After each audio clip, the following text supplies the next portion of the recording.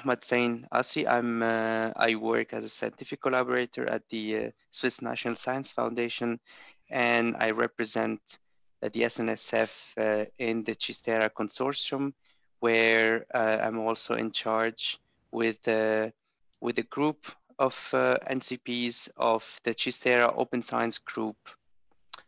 So what is CHIST-ERA? I guess most of you know what CHIST-ERA is because you've been involved within CHIST-ERA in some way or another.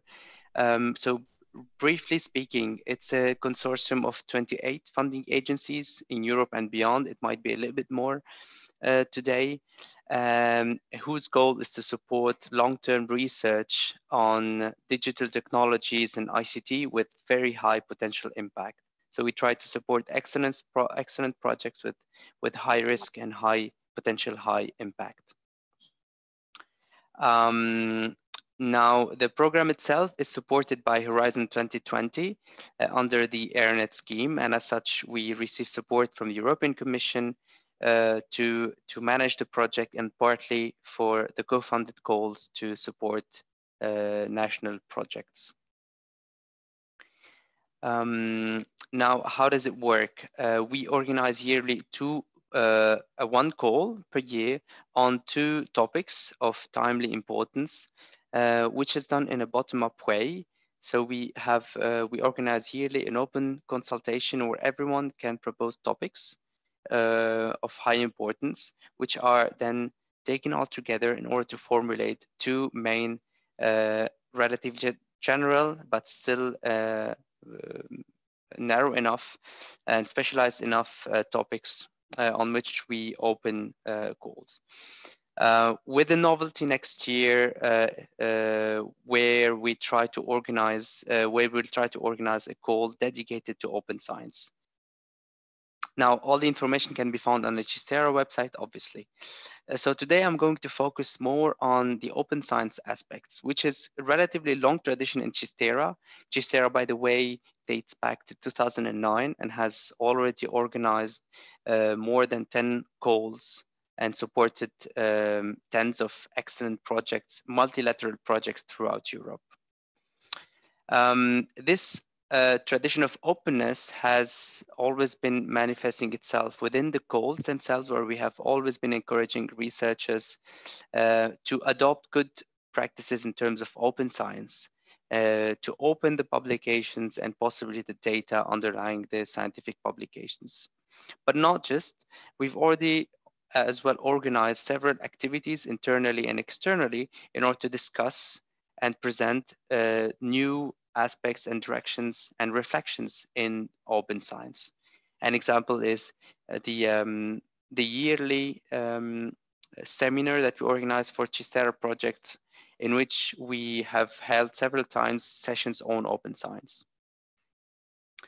Now, in the past call, the call 2019 that we have already evaluated and within which projects will be able to start already at the beginning of 2021, we've already started first step towards a policy in open science where open access to publications has become a formal standard, which means that all publications, scientific publications resulting from projects supported within the call 2019 will be within open access.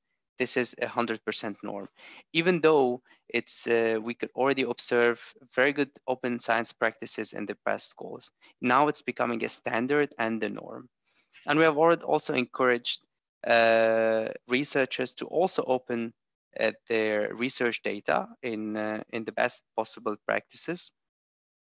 But now we have taken a step forward, and we have engaged themselves. We have committed that from now on, starting from the call 2020 that will soon open, all publications produced by CHIST-ERA projects should be open, in open access, and as well as the underlying research data. I will go a little bit more through the detail, but not much, since all these aspects will be covered throughout the 4 modules that you will attend. Now, concretely speaking, this is really something pretty innovative at the level of Europe, because we are talking here not about a policy that applies nationally, but a policy that applies multilaterally. So, which means independently of any existing policy at the national level, whether it's existing or not. And of course, it does not imply that every national funding partner has to abide by this policy, but this policy would apply, strictly speaking, to any CHIST-ERA funded project, but throughout the CHIST-ERA network. And this is a very important step in this direction in open science, and it's very pioneering because, as far as I know, there are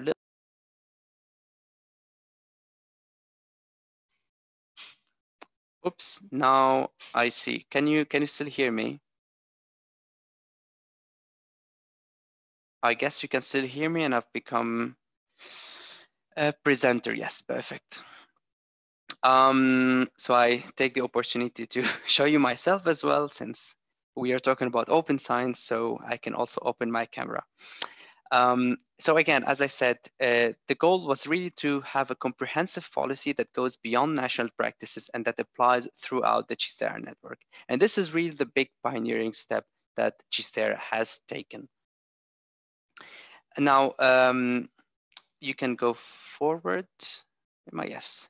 So as already within the call 2019, open access to publication is still the norm, but we have taken a step forward by reducing any possible embargoes. So no embargoes would be possible. All publications have to be all the way directly within open access. And now the big step forward is at the level of the research data, which is now also the new norm for CHIST-ERA, meaning that any data underlying a scientific publication generated or produced by the project has to be also openly available based on the FAIR data principles. I will not explain what those is. Most of you probably already know that, but this will be covered also within the modules. Of course, this is modulo special clauses. CHIST-ERA does not only support theoretical or basic science, but many projects have also partners, industrial partners, or develop applied research. And in some cases, of course, there might be clauses that do not allow or that forbid just simply the opening of any type of research data. So there are special cases, such as confidentiality clauses, which are covered within the policy. All those data and details, of course, will be released with the call documents during this month, and will be accessible, of course, through the CHIST-ERA website. But this we do not stop here. When we talk about openness, we talk also about transparencies. And CHIST-ERA wants also to be the example of transparency of openness. And in this sense, we are also committed to have our own processes as transparent as possible. And for this, we constantly revise and continue revising and thinking on how to improve the transparency and the openness, our own processes and own documents, internally speaking. But this has also an impact on the evaluation. As a consortium, we evaluate multilateral projects and we support excellent projects within our funding schemes. And this means that we have to guarantee as well the transparency and the fairness of the evaluation. And this is something we have already been trying to strive towards, and we have decided to also formalize this by signing the San Francisco DORA Declaration, the Declaration on the Research Assessment, which translates simply our commitment to a fair and transparent research assessment. And this will continue, and we will continue revising and thinking how we could go further within our procedures and guidelines. Now, what does that mean concretely for you as researchers and future applicants and perhaps CHIST-ERA funded projects?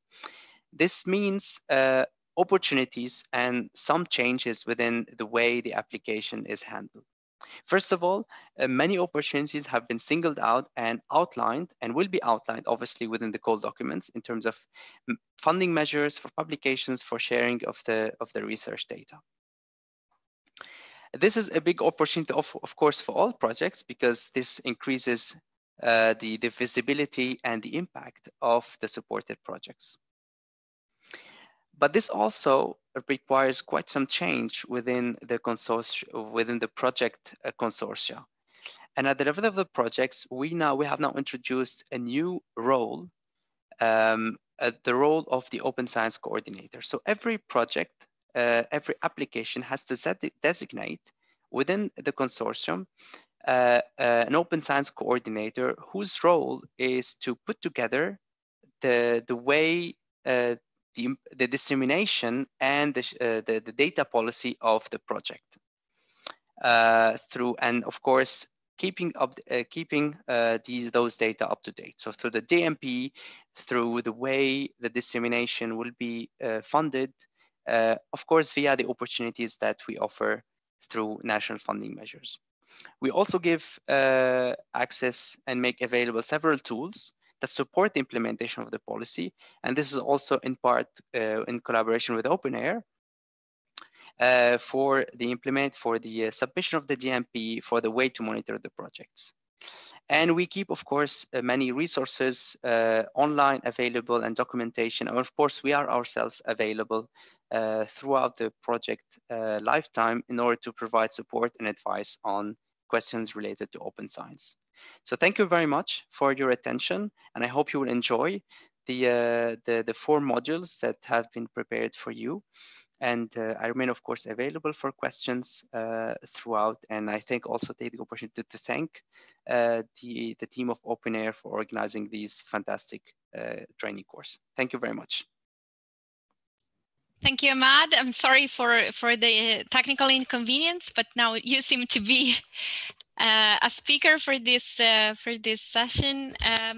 All the presentations will be available, so I'm sorry if the timing was not perfect for the slides. I see there is a user while I'm now sharing my presentation. There is a user that raised his hand, Horacio Gonzalez Velez.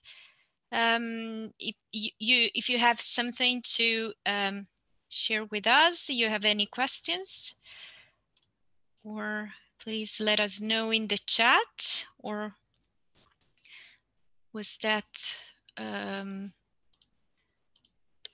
me see. Okay, okay. It seems maybe probably it was an error to raise your hand. If you have anything to say, you can just drop a message in the chat. And so I believe we can start with the next presentation. We will have at the end a sessions with discussion. So probably if you want to discuss any aspects, we can take it after. Okay, so thank you very much. Thank you, Ahmad, for this opportunity you gave us. Me and Ellie Papadopoulou, who is my colleague from Greece. Ellie is here with us today. She will participate in the discussion, and also she will be one of the teachers of this course. So today we're going to have an introduction session about the motivations and reasons behind open science and access to research data. So first, let me just briefly outline the course contents. Today, the motivation will be by me, and then on Friday, we're going to go deep into the details on how you can provide open access to publication, what it means to have fair and open data, and fair and open software. And then Ellie will talk about research data management and data management plan. She will also show you some tools that you can use. And then we will have an ending session on December 11th, which will be a hands-on session to get you to know the tools that you can use in the open science. Okay, some practicalities for today. We have some actions that we can make to interact. You see, this is a remote session, but still we can try to interact as in-person meetings. So you first have your buttons at the bottom of your screen for the Zoom. So you can use the chat for practical messages. The useful links will be shared in the chat so that you can simply click on them and connect. You can raise your hand if you wish to speak during the discussion sections. And then you can use the Q&A button to send any questions anytime to the speakers. Of course, we will answer the questions at the end of the presentations, but please do not put your questions in the chat because they could be missed in the between of the other messages that are sent. So we will use also an extra interactive tool, which is called Mentimeter, which allows for a quick interaction with the audience. Probably many of you already know it. If you do not know, I'll just briefly introduce you. So Mentimeter allows you to respond to questions, answer questions, or post any comments or question that you may have in an anonymous way. So if you wish your name to appear, just please type your name before your comments. We will be able to see the results of the interactions live. So this is quite useful, and you can be able to access the meter from any device. So you can use the PC you're using or your mobile phone by simply going into menti.com and entering the code. I will tell you when to use this tool, so please do not connect now, but you will be told when you will be able to connect, and you will be also given a QR code that you can scan on your mobile to use the Menti. Okay, so let's start. I usually start my presentation by telling you a little bit of myself. I am a researcher now at CNR in Italy, and I now have open science as my main research topic. But before that, I was a researcher in a highly technological field, photonic integrated circuits, were my field of research for 10 years. So right after I ended my university course, I became a PhD student in innovative research. And I have to say that I had a clear picture of how my life would be as a researcher. So I managed to made a lot of experiments in the lab, to travel a lot, and to find very interesting findings, and to also participate to the progress of the scientific progress and the research. But then I hit the reality, and the problem was that I soon realized that to advance in my career, the only thing that mattered was publishing in high impact journals, and I needed to be cited.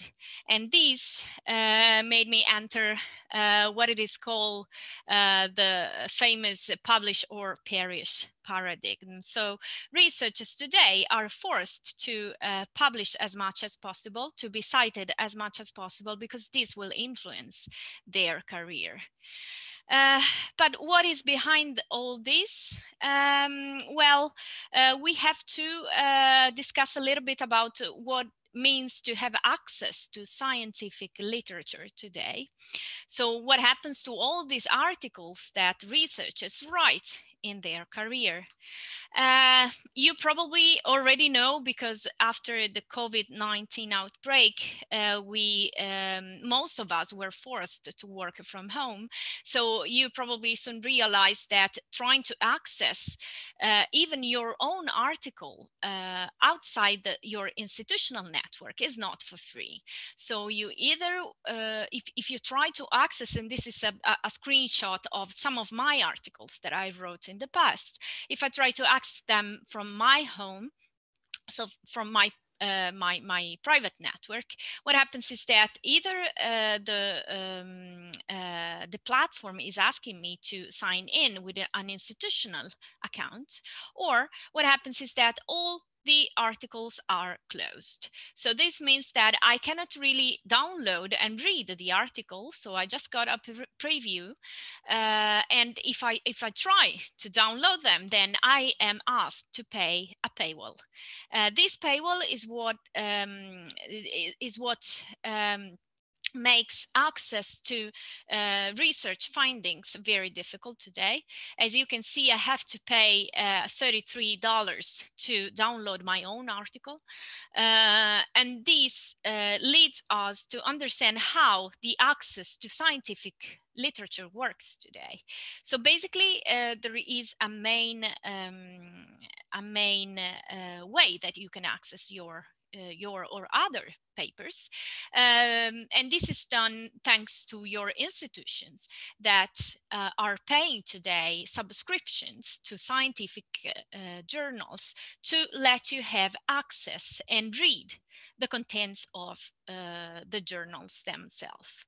What happens is that your institution pays and you as a researcher get access to it. But please, I would like to highlight that you are getting access and you do not own the papers themselves. Your institution pays to own nothing. This is something that happened after the digital era came. And so before that, the institutions paid to own the paper, so the physical paper, and the physical journals were then stored in the libraries. So you could get to the library and read also old numbers of a scientific journal. But what happens today is that if your institution stops paying for a subscription to a journal, then you will not have access even to the old literature that you could get access to in the past. So you probably already know, but this is the right place to highlight that scientific literature is a commercial service. So it is based on some different business models. We have seen in the previous slides that one of the most used is the traditional subscription-based journal. So in this model, research institutions pay an annual fee to give access to the journal contents to their researchers.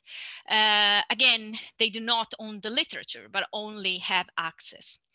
Do you have an idea of how much this costs for an average institution? Well, I'm telling you now, this cost is about 1 to 3 million euros every year for each single institution in the world that is paid to give you access to the literature. Then we have another model that you probably already heard about. This is the Gold Open Access. The Gold Open Access journals rely on a business model which is quite different from the subscription-based one. So in this model, articles are published and accessible to anyone starting from the very moment of the first publication. Now, sometimes what happens is that the author is asked to pay for an APC, an article processing charge, to give access to the public to his or her publication. Now, this also has a cost, as you see, not all the time, not every single Gold Open Access journal are asking you to pay something, but some of them does. We can count them on 27% of the overall journals that have this kind of model. And in this specific model, the authors are asked to pay about 100 to 600 euros, depending on the specific journal. So you see here the costs are of course less than the traditional subscription based, but these are paid by authors. So each single, so the authors of the papers and not the institutions. Then we have another model, which is called the hybrid model. So in this particular set of commercial available scientific journal, what happens is that we are talking about a traditional subscription-based journal that allows you to have a single paper in open access, in Gold Open Access. So the whole journal is, of course, subscription-based, so can be read by those paying a subscription, but you as an author can decide to freely have your content, your single article in open access, so freely available for the end user to the old world by paying an APC.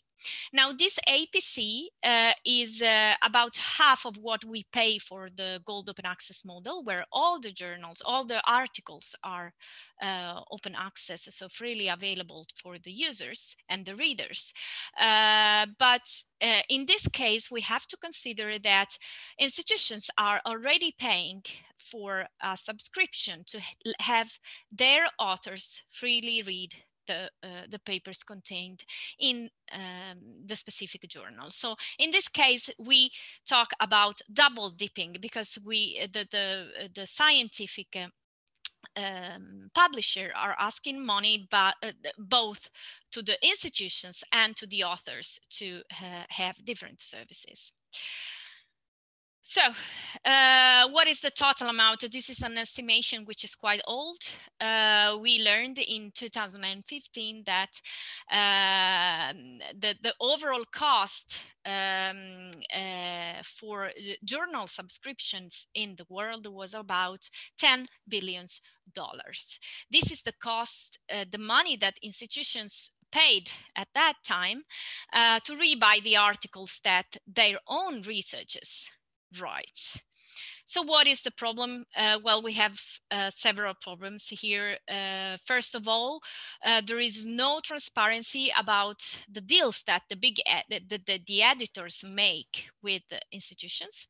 We can know how much it costs, but we do not know the details. So there is no transparency about the details of the agreements.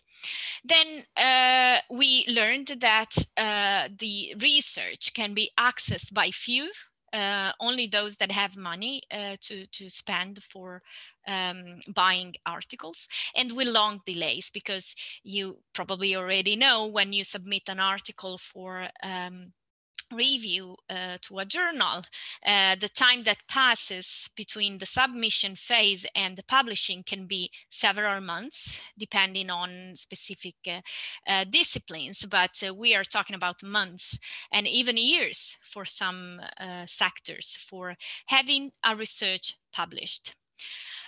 Authors are giving away their copyrights and they think they have no choice, but this is not true, because you have to know that you are the copyright owner from the very moment when you write an article. So once the article is written, you are the author and also the right owner for all the copyrights that you have, and if you think of a parallel with the music, when you write a song, then you can also ask for money, for example, for distributing this song, and this is the same copyrights we are talking about.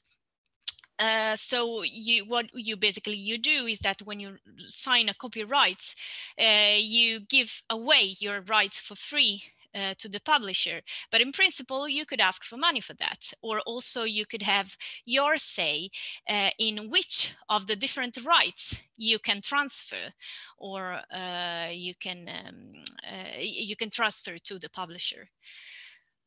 So one other problem that we have is that all these costs that I showed you before are rising every year. And we are talking about a 1 to 2% of cost increase for subscriptions and also for APC.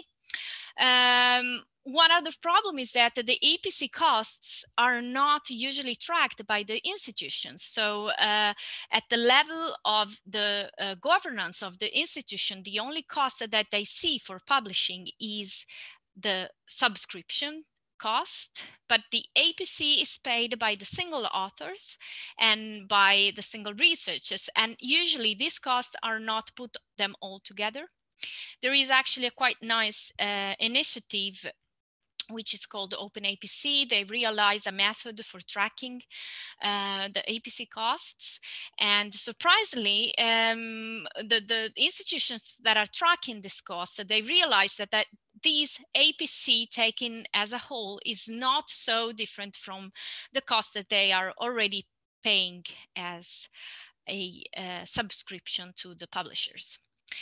So last but not least, we all know that authors, reviewers, and editors are not paid.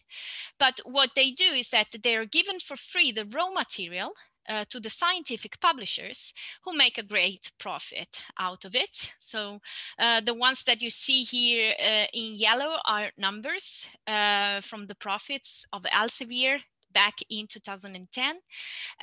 We were talking about a margin of 36%, which is higher than Apple, Google, or Amazon posted that year. This is because scientific publishing is a commercial activity, and the raw material is not paid by the publisher, because we are all giving the raw material for free to those people. So the question that I am asking you today is, why do we need to spend this large amount of public money to close the research results behind limited access subscriptions, scientific journals? Well, we're doing this, and now I'm coming back to the beginning of my presentation, because of research evaluation. So research evaluation, and I'm really happy to say, and Hamad already said, CHIST-ERA is about to sign the DORA research assessment declaration. Research evaluation today, unfortunately, is based on bibliometric indexes and or for a selected list of publications and journals where researchers publish their research. Now, these bibliometric indexes, you probably already know about them. They are based on the number of citations that a scientific article is receiving through its life. So we have basically two types of index that are used to evaluate a researcher. And the first one is the H index. For a single researcher is a value, is the number H, such that the given author has published H papers that have each been cited at least H times. So this gives us a number of the production of a single researcher, and also on the number of citation his or her papers are getting.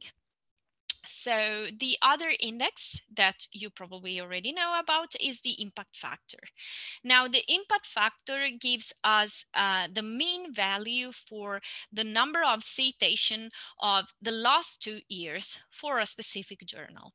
Now, what I would like to stress here is that they are both based on citation, so the number of citations that article gets, but whereas the H index can be referred to a single researcher, the impact factor itself, it's not any in any way related to a single researcher, but it is the mean value of the citations that a single journal is getting.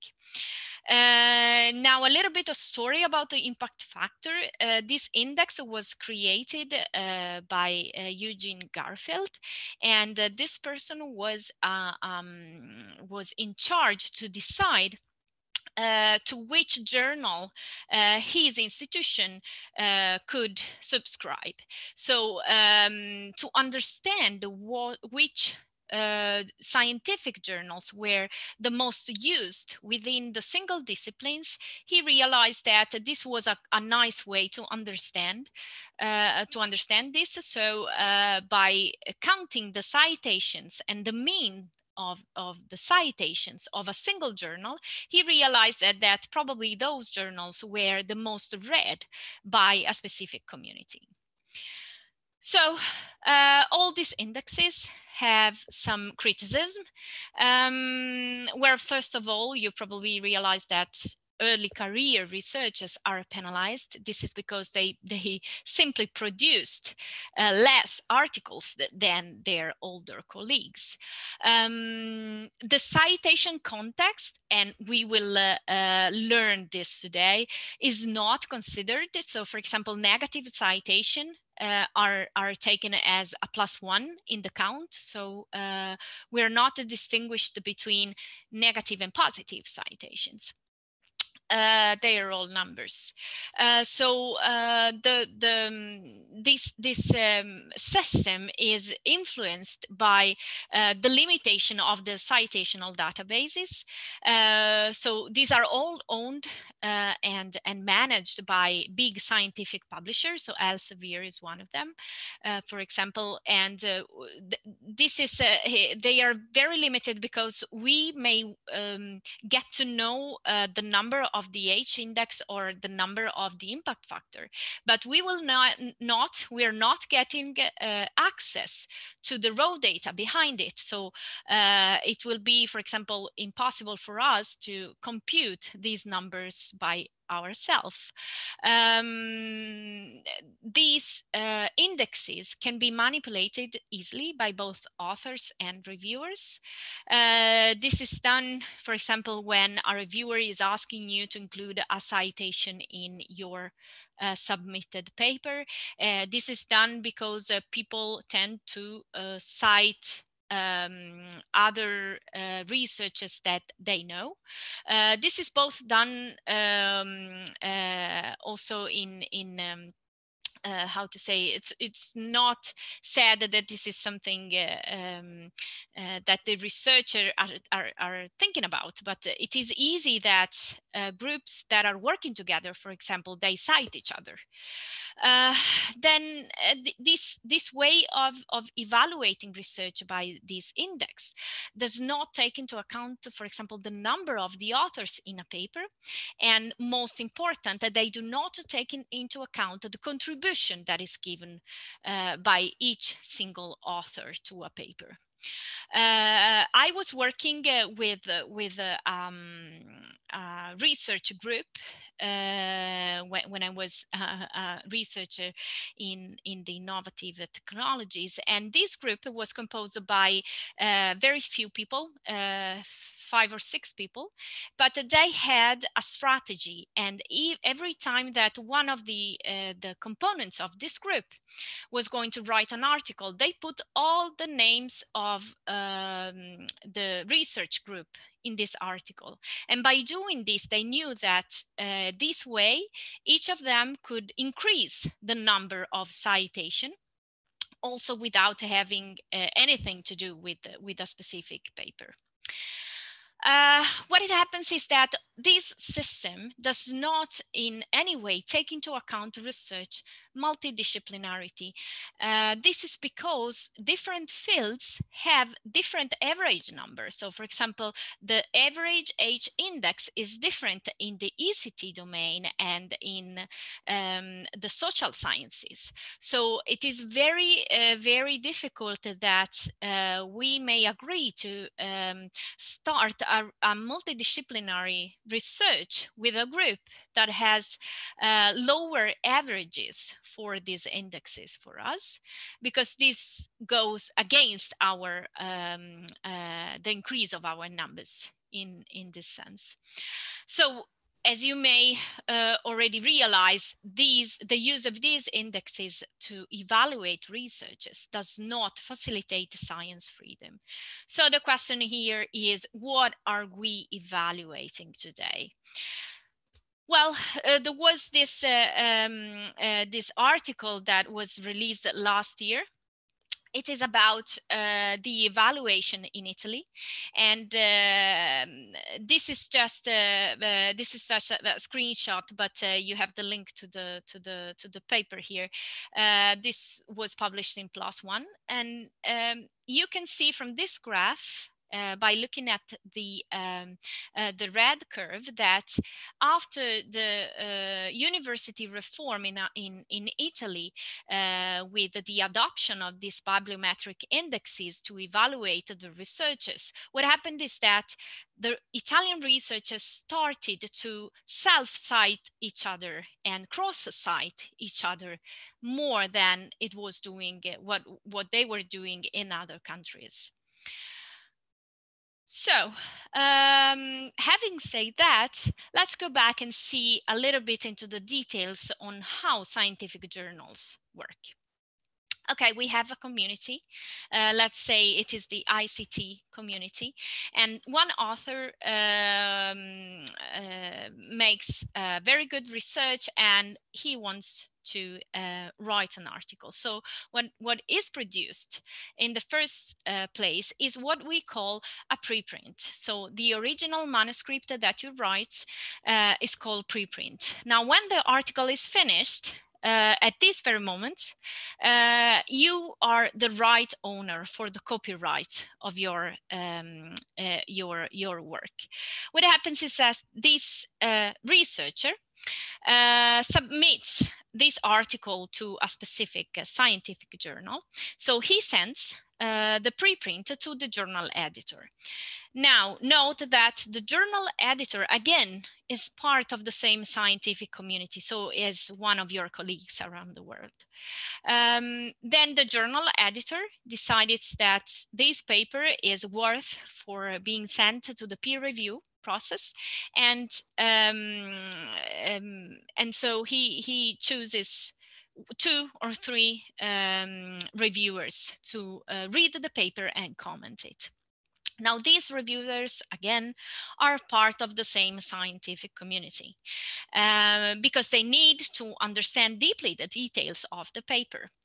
What happens is that they read the paper, they make comments, they ask for some more specific questions, and then they send all the comments to the author. Now, the author receives the comments, and what he does, he writes back to the reviewers and he creates another version of his paper. So now from the preprint, we have the postprint. The postprint is what we can call the final version of your paper. Now, this final version has the same contents of the version that will be hopefully published on the journal website. What happens is that this postprint is sent back to the reviewers, and they can approve of this, or approve or dismiss this version. Now, if they approve the version, this goes directly to the journal editor, the journal publisher. Now, this time, this person is not part of the scientific community. He's a person working for the publisher. And what this person does is that takes the postprint and realize what it is called the editorial version. Now, the editorial version is perfectly matching the contents of the postprint, but it has this editorial line of the journal. So it has, for example, 2 columns, it has the name of the journal in it, has the page number, and so on. And what then he does is that it makes you sign a copyright agreement where you basically transfer all your rights to the journal editor, and you lose your rights to, for example, republish your paper. Now, the question now is that, having said that academic journals don't fund research, they don't pay authors, they don't pay peer reviewers, but they charge libraries and the public for access to research that is publicly funded, and they issue copyright violation to researchers. So why do we put up with this? Well, we have better alternatives. There are a number of alternatives that are out there. We have alternatives to the APC-based or also, as you have learned today, to the traditional subscription-based model to publish our research. Now, these are some alternatives that allows for open access of the last, the published version of the article and even the preprint. There was a very nice initiative that started a few years ago in the community of the high energy physics, the Scope 3 initiatives. What these people did is that the whole community came together and they asked for a specific model for their journals and their papers. So what they did is basically went to the publishers and asked to pay not for reading, but for publishing. Then we have institutional publishing. Many universities around the world and institutions have their own publishing platforms that are sustained by the institution itself. And then we had also funder-sponsored platform like the Wellcome Trust or the Bill and Melinda Gates Foundation. And now, from just a few weeks, we also have the European Commission Open Research Europe platform that we're going to see in a moment. So we have learned how research is evaluated. We have learned about how the models of the business models of the scientific publishing work. And now the question is, where is all the rest? I mean, you are researchers and you know that science is more than publishing papers and commercial platforms. So we are missing a lot of the researcher work only because of this kind of research evaluation that we have where only papers count. We are missing, for example, negative results. Negative results are one of the most important part of science. I mean, why should I repeat a research that gave negative results to our researchers in Brazil just because I don't know about it? Because no one publishes negative results in papers. We are missing algorithms, we are missing softwares, methodology, we are missing the work behind the peer review. We are missing project proposals, leadership skills, product development, and most of all, we are missing data. Now, data, this is a famous sentence by Graham Still, who is not a researcher, that once said, publishing research without data is simply advertising, is not science. So why do we need to share our data?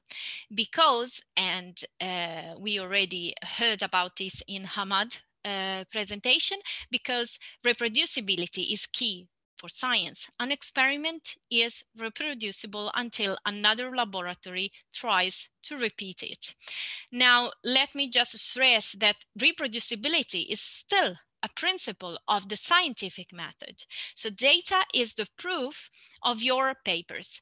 How can others trust your research without accessing your data?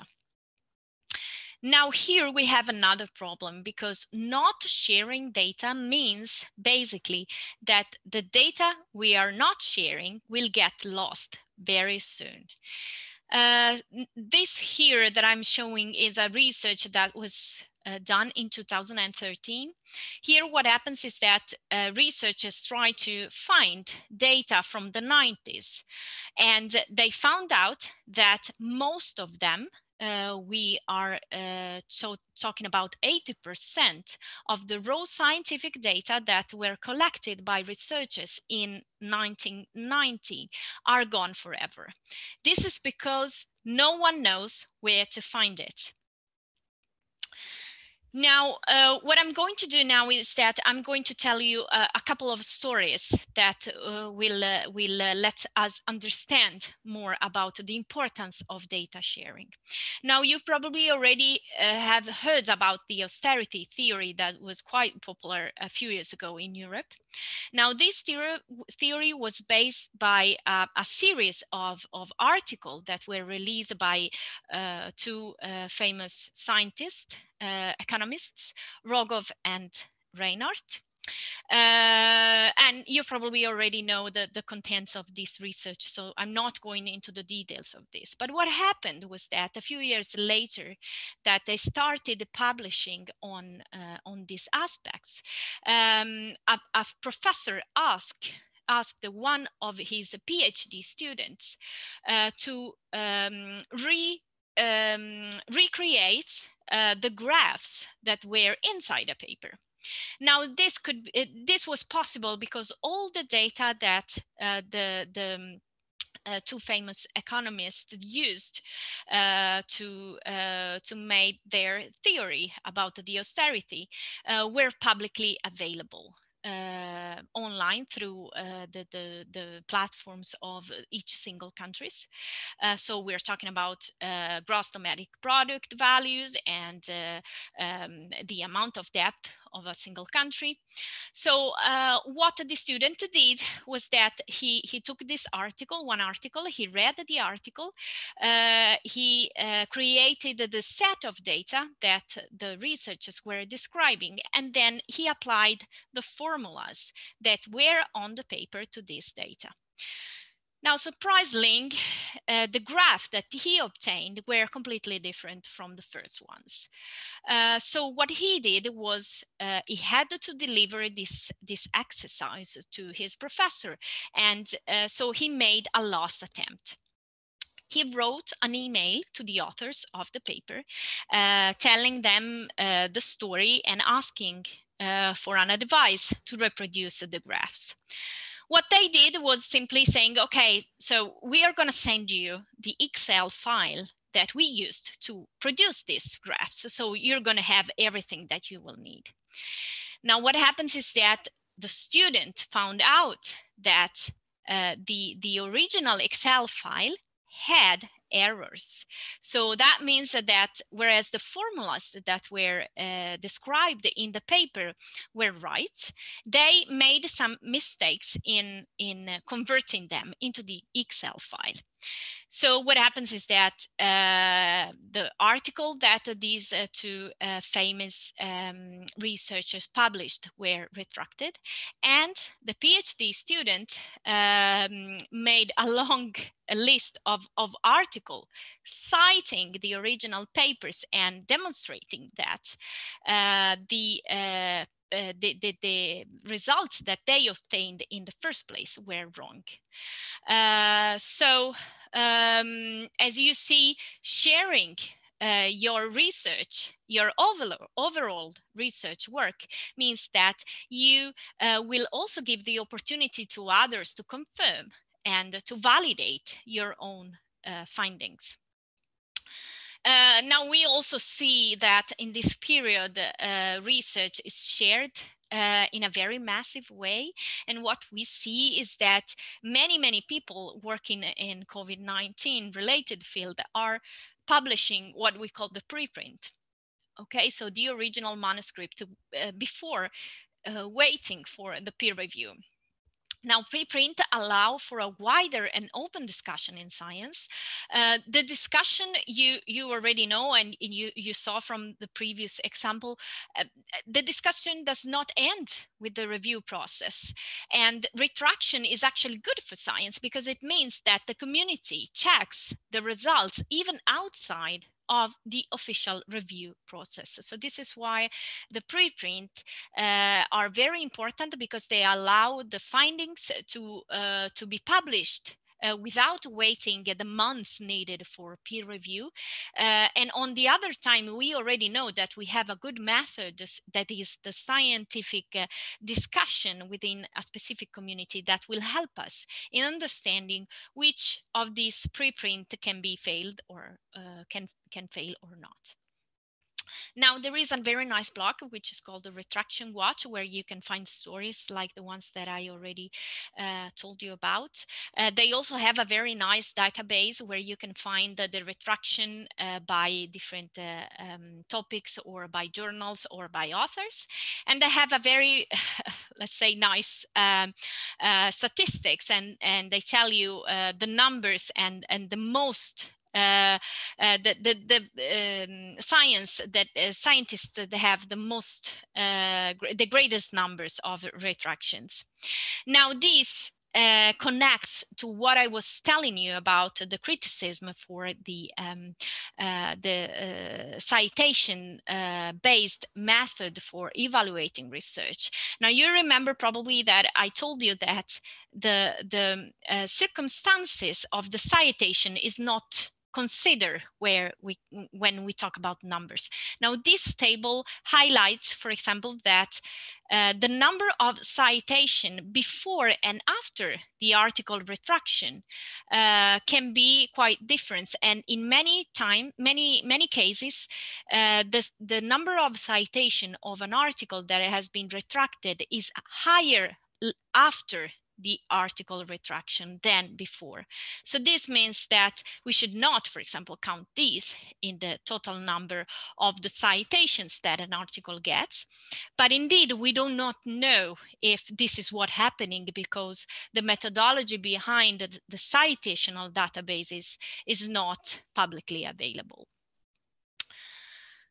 But after all this story, I have to tell you that this is all about to change. So there is a very large debate currently in the scientific community about a new way to evaluate research. Now, here are some examples. You will find all the links when I will give you the presentation. We are talking about DORAs. We already heard about it. So this initiative is signed by both scientists and funders. And what they are asking is that please do not use the impact factor or other citational based bibliometric index to evaluate research. Then we have the AUA, the European University Association and Science Europe, that are making a very big effort in discussing and understanding how the research, a new way of evaluating research, can be performed. They also signed together a position statement and recommendations on research assessment processes. Now, these people are really discussing into the details via webinars and meetings.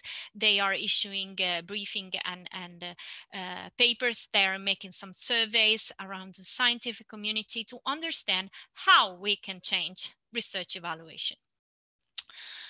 So, having said all that, and having given you the motivation for a new way of performing science, let's discuss about open science. So, the first thing that I'm going to do is that I'm not going to tell you what open science is. Instead, I'm going to tell you what it is not. The opposite of open science is not closed science, but it is indeed bad science.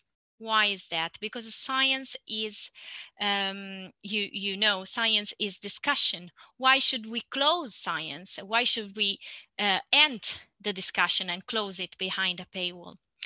One of the most interesting part of open science is that science is accessible to all. This means that we can involve a citizen and other communities into the scientific discussion. I'm going to give you an example. This is a very nice citizen science project. It is a collaborative project named Galaxy Zoo. What happens is that all the universe observation data were open to the whole citizen, so not only to scientists but also to the people, to normal citizens. So what happens is that a Dutch teacher realized and discovered a new galaxy by looking at this data. This galaxy was actually was not seen by the scientists, so she found it in the first place, and now it has her name. But we have also other collaborative projects that are possible thanks to open science. One is that about Zika. It is called Open Zika, and it is a very huge collaborative project on Zika virus. You may remember the breakout of Zika a few years ago, and what the scientists did was to organize a platform where they can openly share their results on Zika virus all together. Collaboration is key now with COVID-19. You probably already found out this. What happened is that in March, when we had this outbreak, scientists realized that they needed to open everything. So what happened is that also the scientific publisher decided to go and open access all the papers related to the SARS and COVID-19 research. Now, note that what they did in March was opening everything. They announced it, and then they said, we are closing it up everything in October.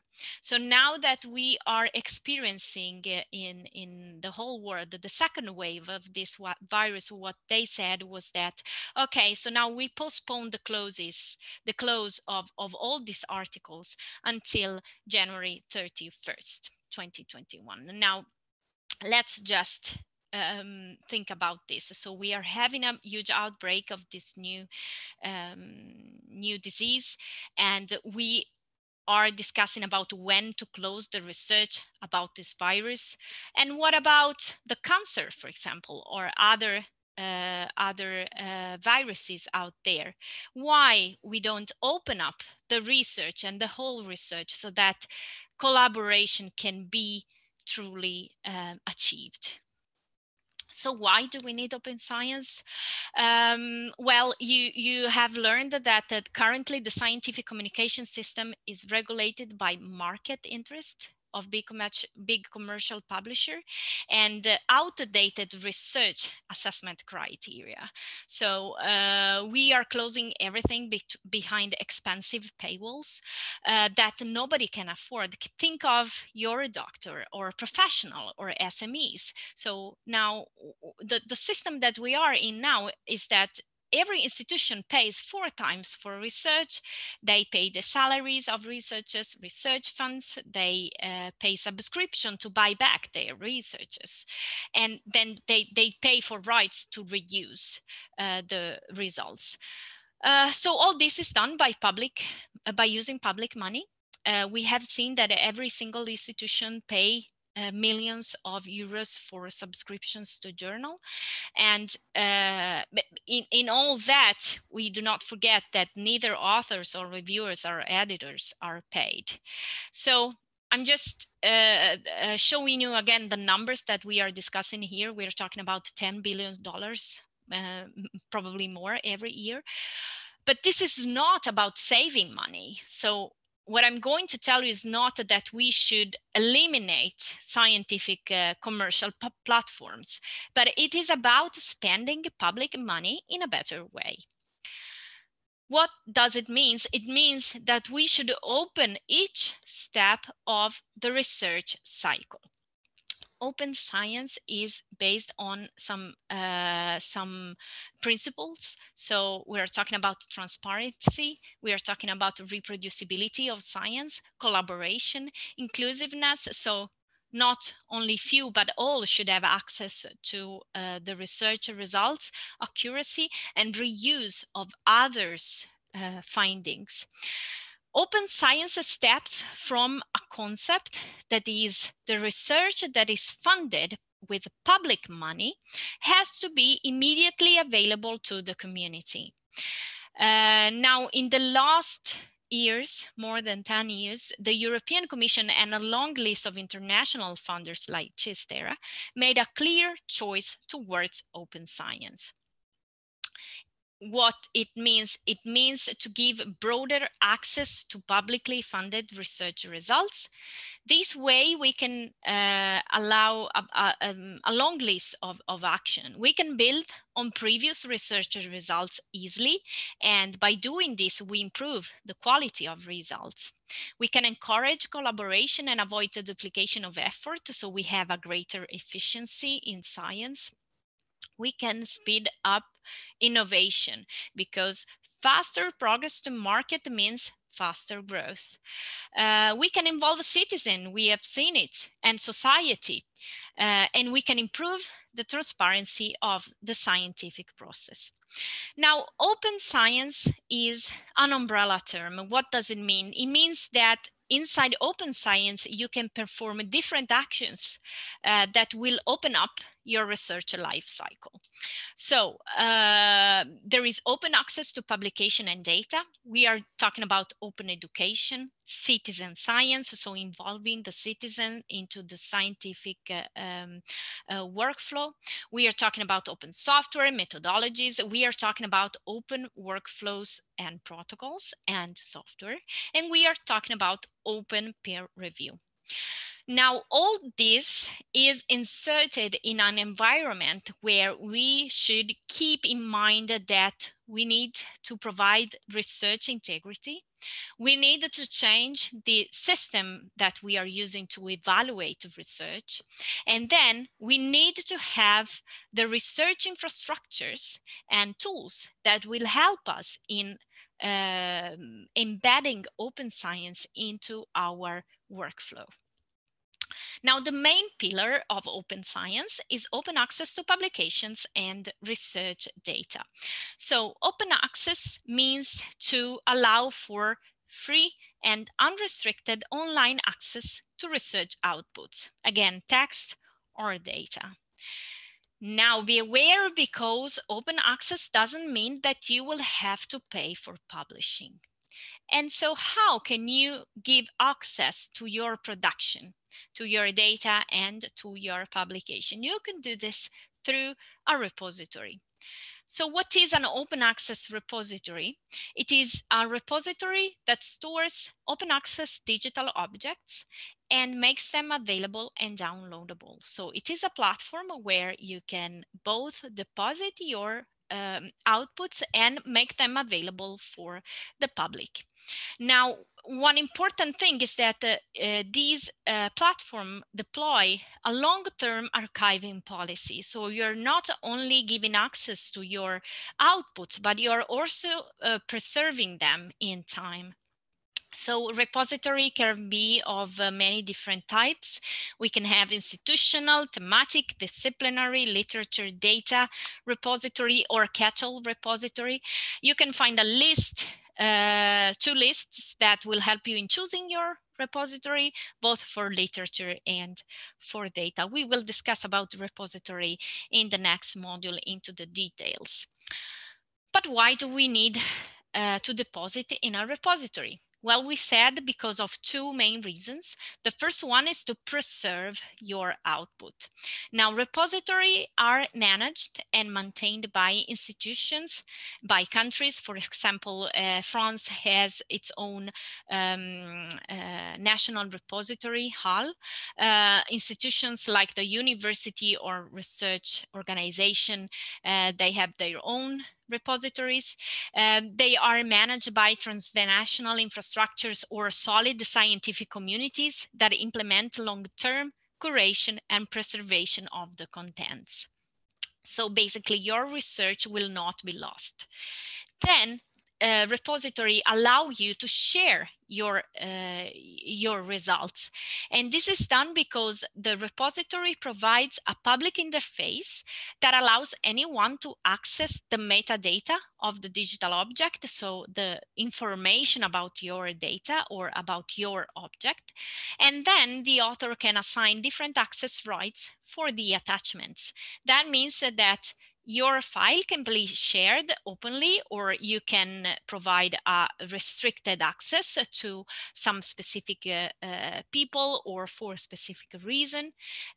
You can assign an embargoed access or a closed access. Now, the embargo is the fact that you basically close the attachment in your repository for a number of months. This may be done because of compliance with the copyright that you have signed with your publisher, or for other reasons. For example, you wish your data to be preserved, but you wish to share them only when you are done with your own experiments. So the embargo basically say that you are depositing today and then you are opening in the future.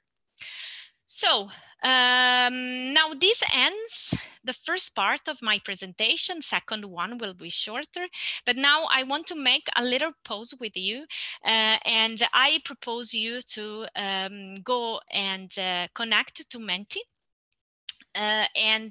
This way you can respond to the questions that I prepared for you.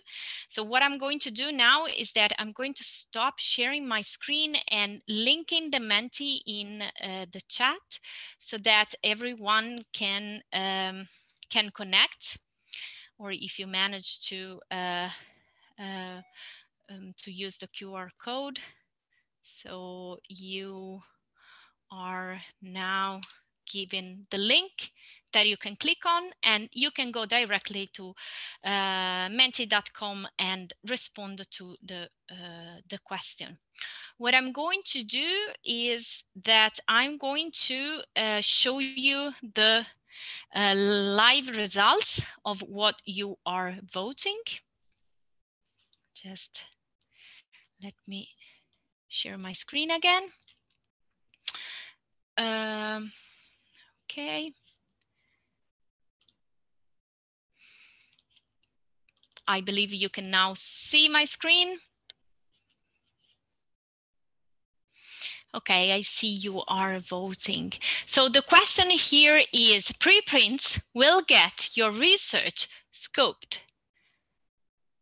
This is something that researchers often think, that if you publish a preprint, then someone else can go and steal your research and findings. So I think Ellie is still here with us. Ellie, can you maybe open your mic and help me in commenting the results? Are you there? I don't see you. Hello? Because yes, I'm sure. Yes, I'm here.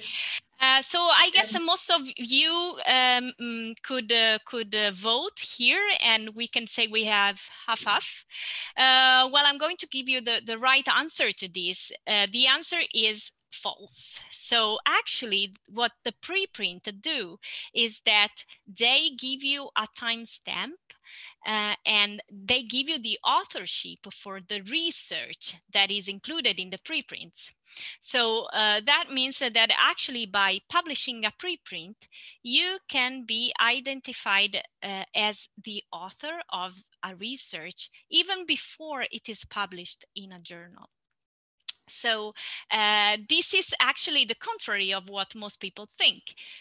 So by publishing a preprint, your research cannot get scooped, because you will have the proof that this article is yours.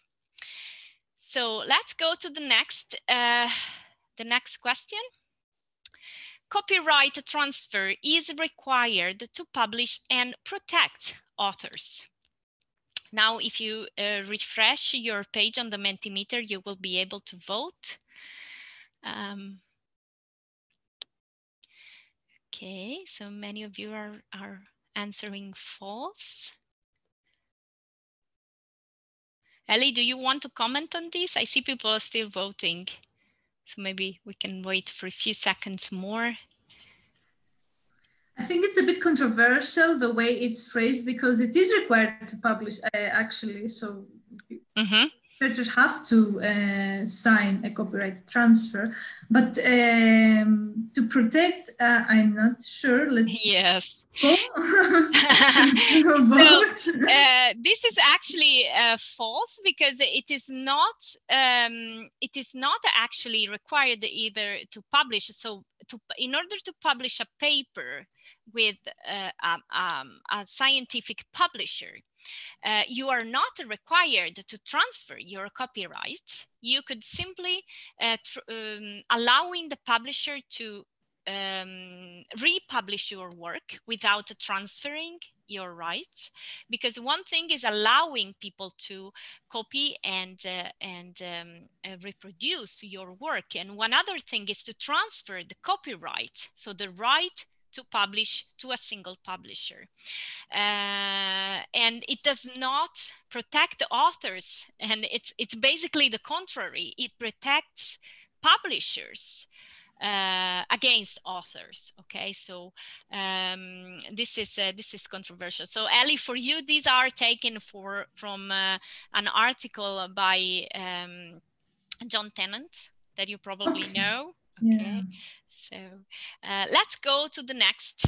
But can I add something on the yes, of course. Topic, because it's like a topic that we're discussing, the copyright transfer. Since I'm also in the director of open access journals, Emma, I think you will mention that in tomorrow, later today. Yes. The researchers have to be very careful when reading this copyright agreement that they're, because nowadays we see that very many publishers tweak some words to make researchers, more or less reluctant into signing them. Yes, I completely agree with you. So these copyrights are very simple to sign nowadays. So basically, sometimes you sign nothing, but you simply click on something on a website. So researchers do not think too much about the fact that they are signing an agreement with a private private commercial platform. And for example, every time you sign a contract, I believe you read it, but I bet you are reading the copyright and also understanding it. It's not because we are not able to understand, but it's because these are languages that are used in legal domains, and sometimes changing a word, as Ellie was saying, makes the context and also the meaning of a single sentence very different. So the use of single words should be carefully. And I see that there are some in the Q&A. We have people adding more. Oh, we have also question in the Q&A. Yes, exactly. Yes, I'm reading that aloud so that you also hear it.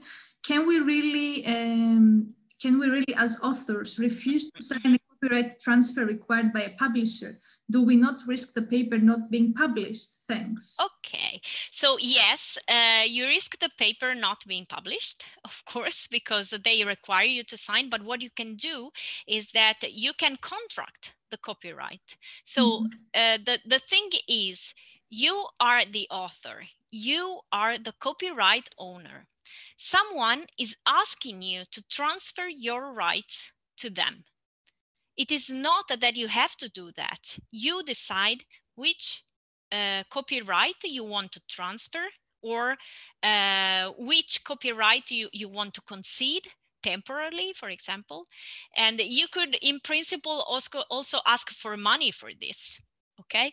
Now, the thing is, you should rely on your IPR or a TTO office, for example, to understand what is best for you.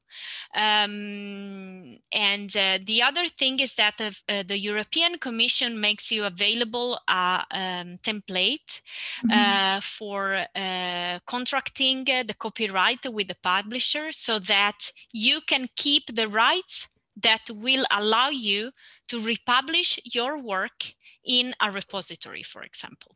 So this is something that you can do. I have shared the link for this addendum that you just Commission one in the chat. Yes, so this is a very nice resource that you can use. When the publisher is asking you to sign the copyright, you simply respond with this email template where you ask not to include the transfer of rights or the transfer of specific rights to the publisher. If you want, we can discuss this in details in the next module. I didn't include this part, but if you want to know more about the copyright and the rights that you have as an owner, I can give you more details. Okay. Should we continue with the discussion or with? Yes, we can continue with the Mentimeter and then we can go to the next questions. Great. Now, the question here was journal impact factor and journal branding are measures of quality of researchers. Now, most of you answered the right. So this is false. We have learned today that the journal impact factor is only a metric for assessing what is the mean number of citations obtained by a specific journal over 2 years. Okay, so it has nothing to do with the quality of a researcher writing a paper in that specific journal. So these are not linked. Okay, so we can go on with the next Mentimeter question. And in the meanwhile, you vote. We can answer to the next questions. We have, what are the alternatives? We need to publish in high-ranked journals in Spain. Yes, this is also in Italy. Otherwise, we're not valued. So we need to sign whatever they ask. This is not true. This is similar to the questions that I gave. You do not have to sign whatever they ask. You can contract. And you can ask them to simply to leave you the rights that you need to republish your research outside their platforms.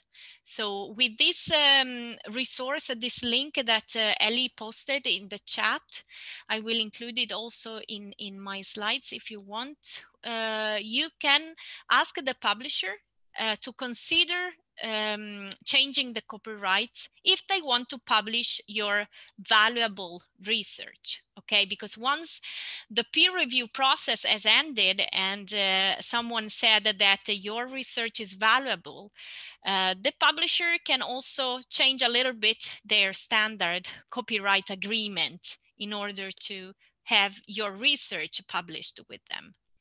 Okay, we have also the results for this next Menti. The question was, not all good open access journals require the authors to pay an APC. Ellie, if you want to answer this. A comment, Yes, so it's most of you got it right, like 20 of you.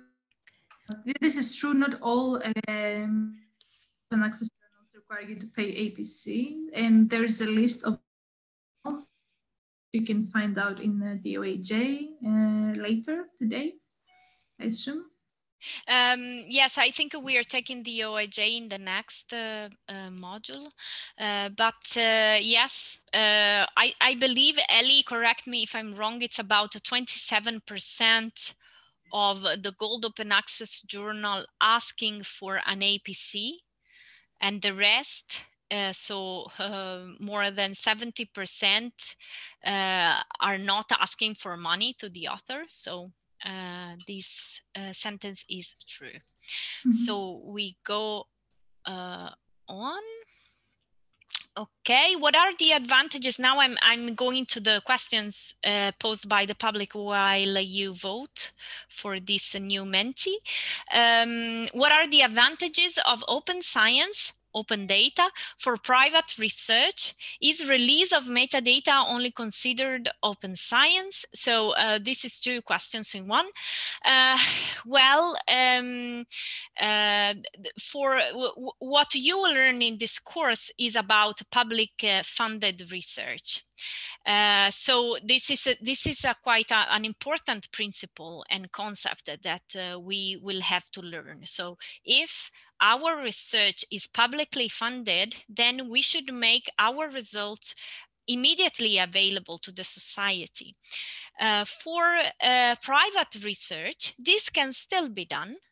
Because what you can do is that when you are contracting your grant with a private publisher, funder, you can still ask to include the fact that your research results should be made publicly available.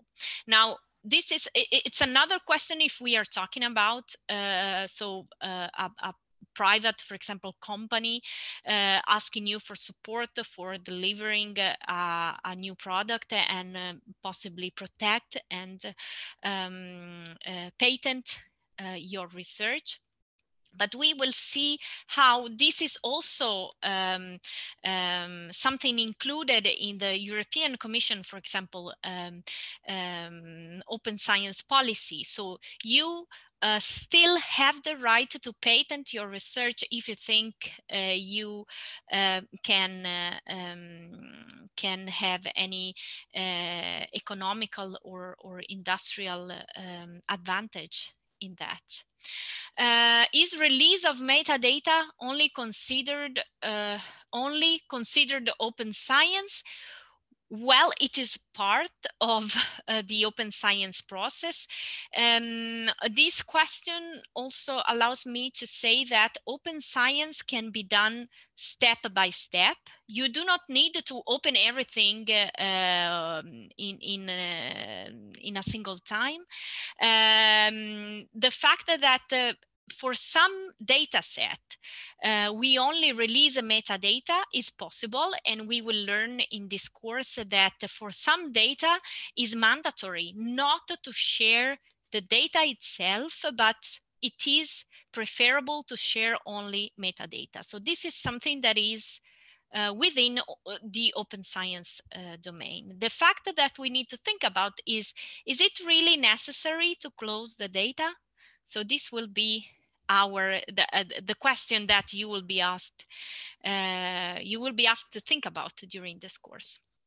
Okay, so we have many people voting for this question. So approval by peer review proves that you can trust a research article. So now we have some people answering true, some people answering false.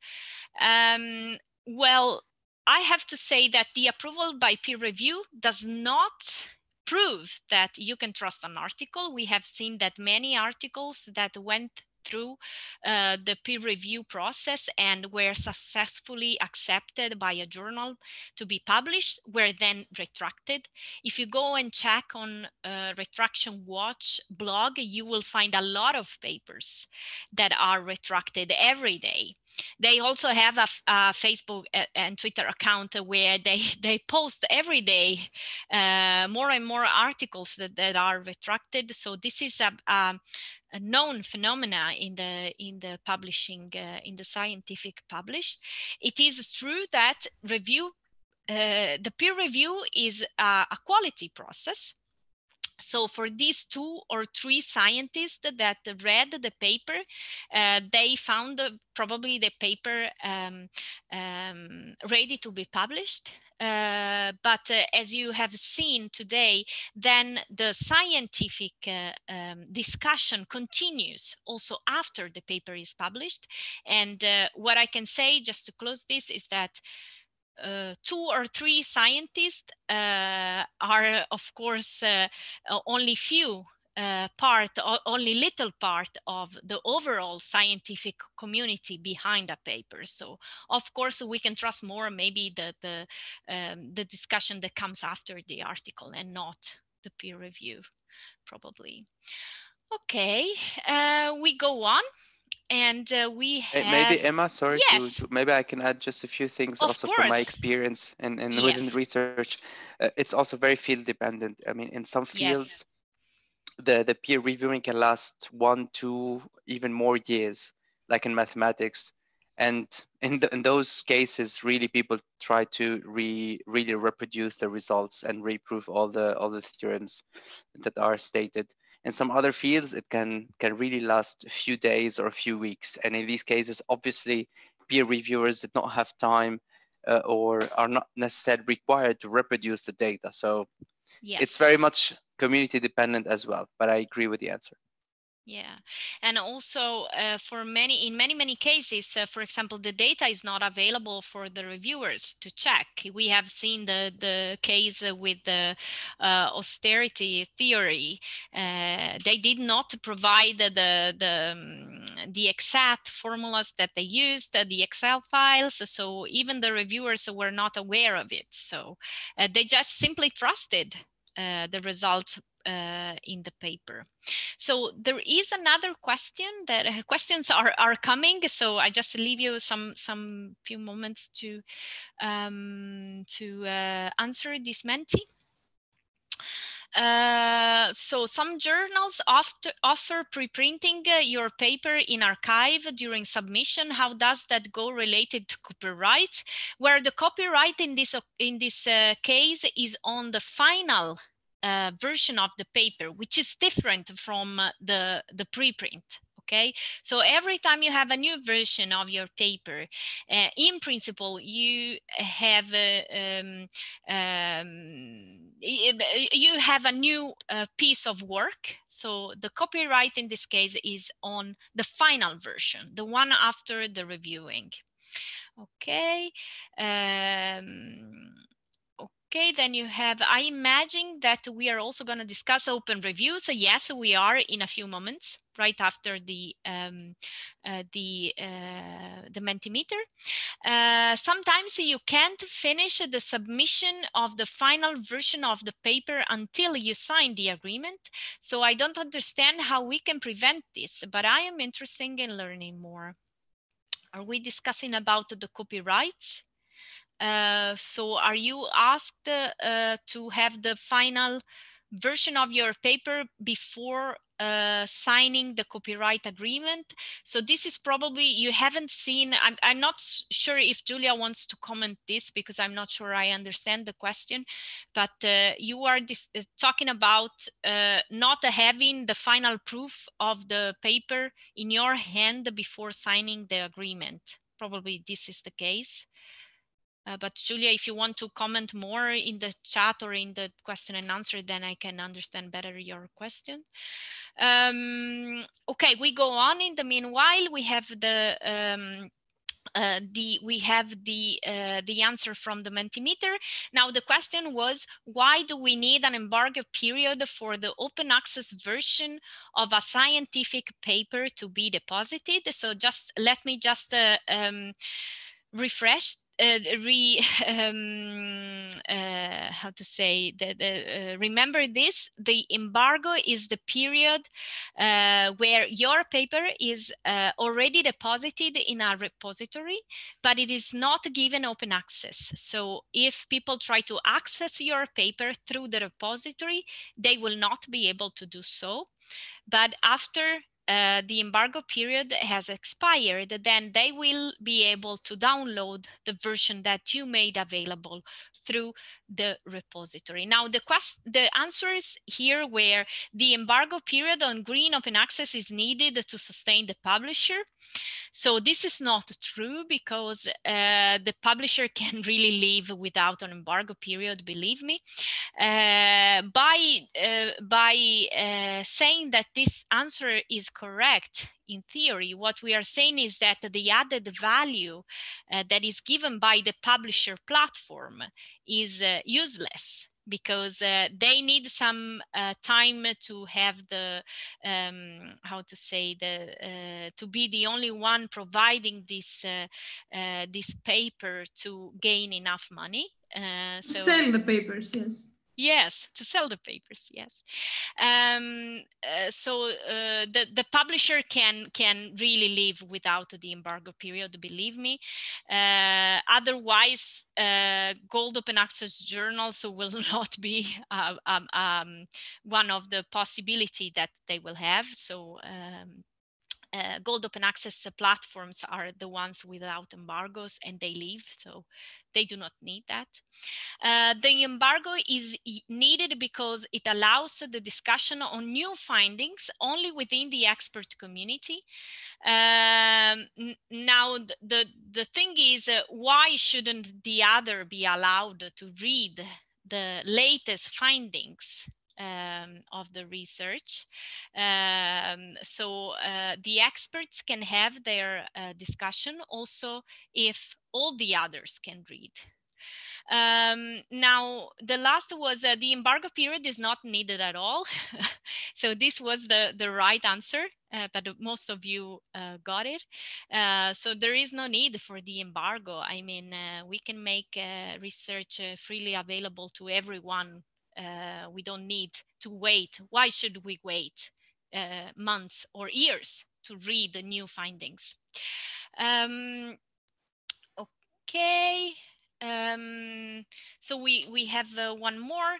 The quality of science relies on, and then you have different options. In the meanwhile, I go back to the question. Oh, no, we already answered, right? Yes, but Julia commented on... Oh, sorry, I didn't see it. Sorry, because when I share my screen, I cannot see the chat, so I'm... Don't worry. Yeah. Do you want me to read it loud? Yes, thank you. Okay. So regarding the questions, it says, yes, that was my question, that the journal requires us to submit a final version to publish it. And in the process of submission, you need to sign the copyright transfer. And until you do, you can't submit. And if you don't submit by a certain date, the paper is pushed to the next issue or not published at all. Not sure what happens because I never really tried. Okay, so probably this is a matter of the platform that you have. But when you say the final version, I believe it has minor changes with respect to the latest one. So probably you only have to move figures, or yes, okay, that's why, because it's basically it has the same contents, but it's in a different fashion. It's like the published version and the postprint. Okay, so the contents are the same. And what you're really selling to the publisher or giving away for free is the contents of your paper and the way you basically present them in a paper. Okay, so this is possible because probably the copyright is designed in such a way that you are transferring all your rights to the publisher. And so this allows the publisher also to have to put the copyright on the new version that you are sharing. Now, these things are very technical, so I really encourage you to discuss the copyright with experts. We at OpenAIRE have a team of experts in this field that may help you also for specific question. I've learned during this year that it is not possible to give a very easy answer to general questions regarding legal aspects, but you really have to study the single case and the single copyright in this case to give the correct answer. Okay, I see there is another question, but I believe we already answered this. Journals offer preprinting your paper in archive during submission. How does that go related to copyright? We already answered this. Okay. Okay, so we go back to the Mentimeter. The quality of science relies on the peer review process authored by scientific journals and no one of the previous, oh sorry, there was a typo, previous answers. Most of you think that no one of the previous answers are right. So they were the number of citation of a single paper. I'm very proud of this, that no one responded to that. The journal editorial board where science is published again. So this is the editorial board is actually a board of experts, is part of the scientific community. So this might have something to say with the quality of science published, because they are the ones having the final word to decide. So they are part of the review process. The peer review process, we have seen that is actually one of the only time where a research paper is actually assessed by quality and not by quantity of a citation. So but basically the quality of science relies on the science community and discussion. So it was no one of the above. Of course, the peer review process is part of the scientific discussion. We will see later today with the open peer review. Okay, so let me go and okay, there was probably another. Okay, so I'm just leaving these and leave the question and comment for the last. So now I'm closing the Mentimeter. I see there is another question. Ellie, I don't know if you want to take this while I am preparing the next part of the presentation. Okay, so the next question in the Q&A reads like this. Back to the embargo, it allows for intellectual property rights protection. Non-published ideas are patentable. Otherwise, you can simply write an article only after you put up your application is your patent application, sorry, is registered. I was trying. Okay, yes. So we will see in a moment, actually, the article publishing and patenting is are two ways of how to say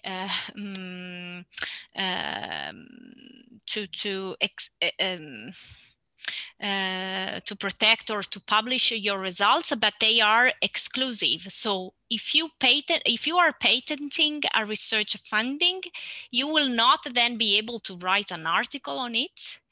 And the contrary is also not allowed. So if you already publish a paper, then you will not be able to apply for patenting. Okay, we will see it in a moment. Ellie, you want to add something to this? No, since we're about to touch upon that, no. Yeah, so I'm going just to share again my presentation, and we go on with the rest of the course, and then we will have a discussion at the end. So please keep on posting your questions in the question and answer box. So the questions that you answered during the Mentimeter were taken from this article that I was citing before. So the article is 10 myths around open scholarly publishing.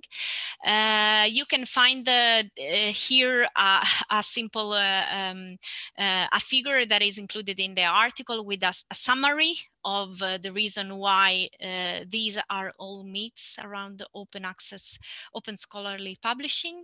And you will find so the overall version of this paper in the link that I give you. So I encourage you to go and read this article. So now what we're going to do is that we are going to discuss a little bit more about what the European Commission has done in these years about open science. So open science is something that is under discussion for the EC since 2006. So we're talking about almost 15 years. The first thing that the EC did was setting up what is called an open science policy platform on 8 priorities about open science. So we have people discussing about the rewards and incentives, research indicators, and next generation metrics. We have learned today that this is key to embrace the open science. The future of scholarly communication, European Open Science Cloud, we will see it in a moment.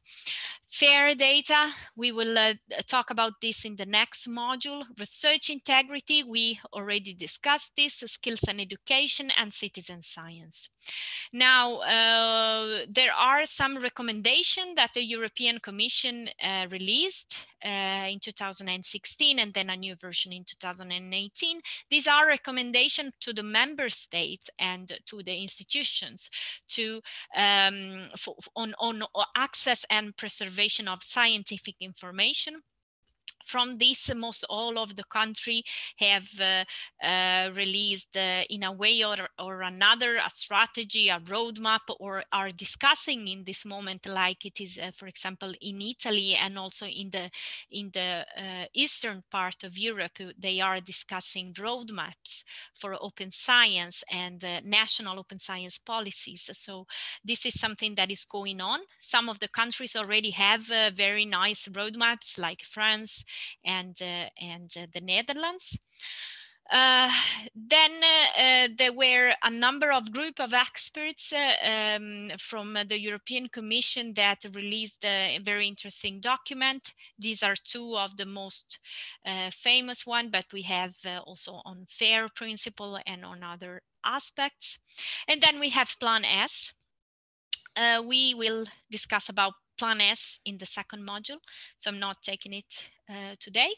But let's see in the details of what the European Commission did.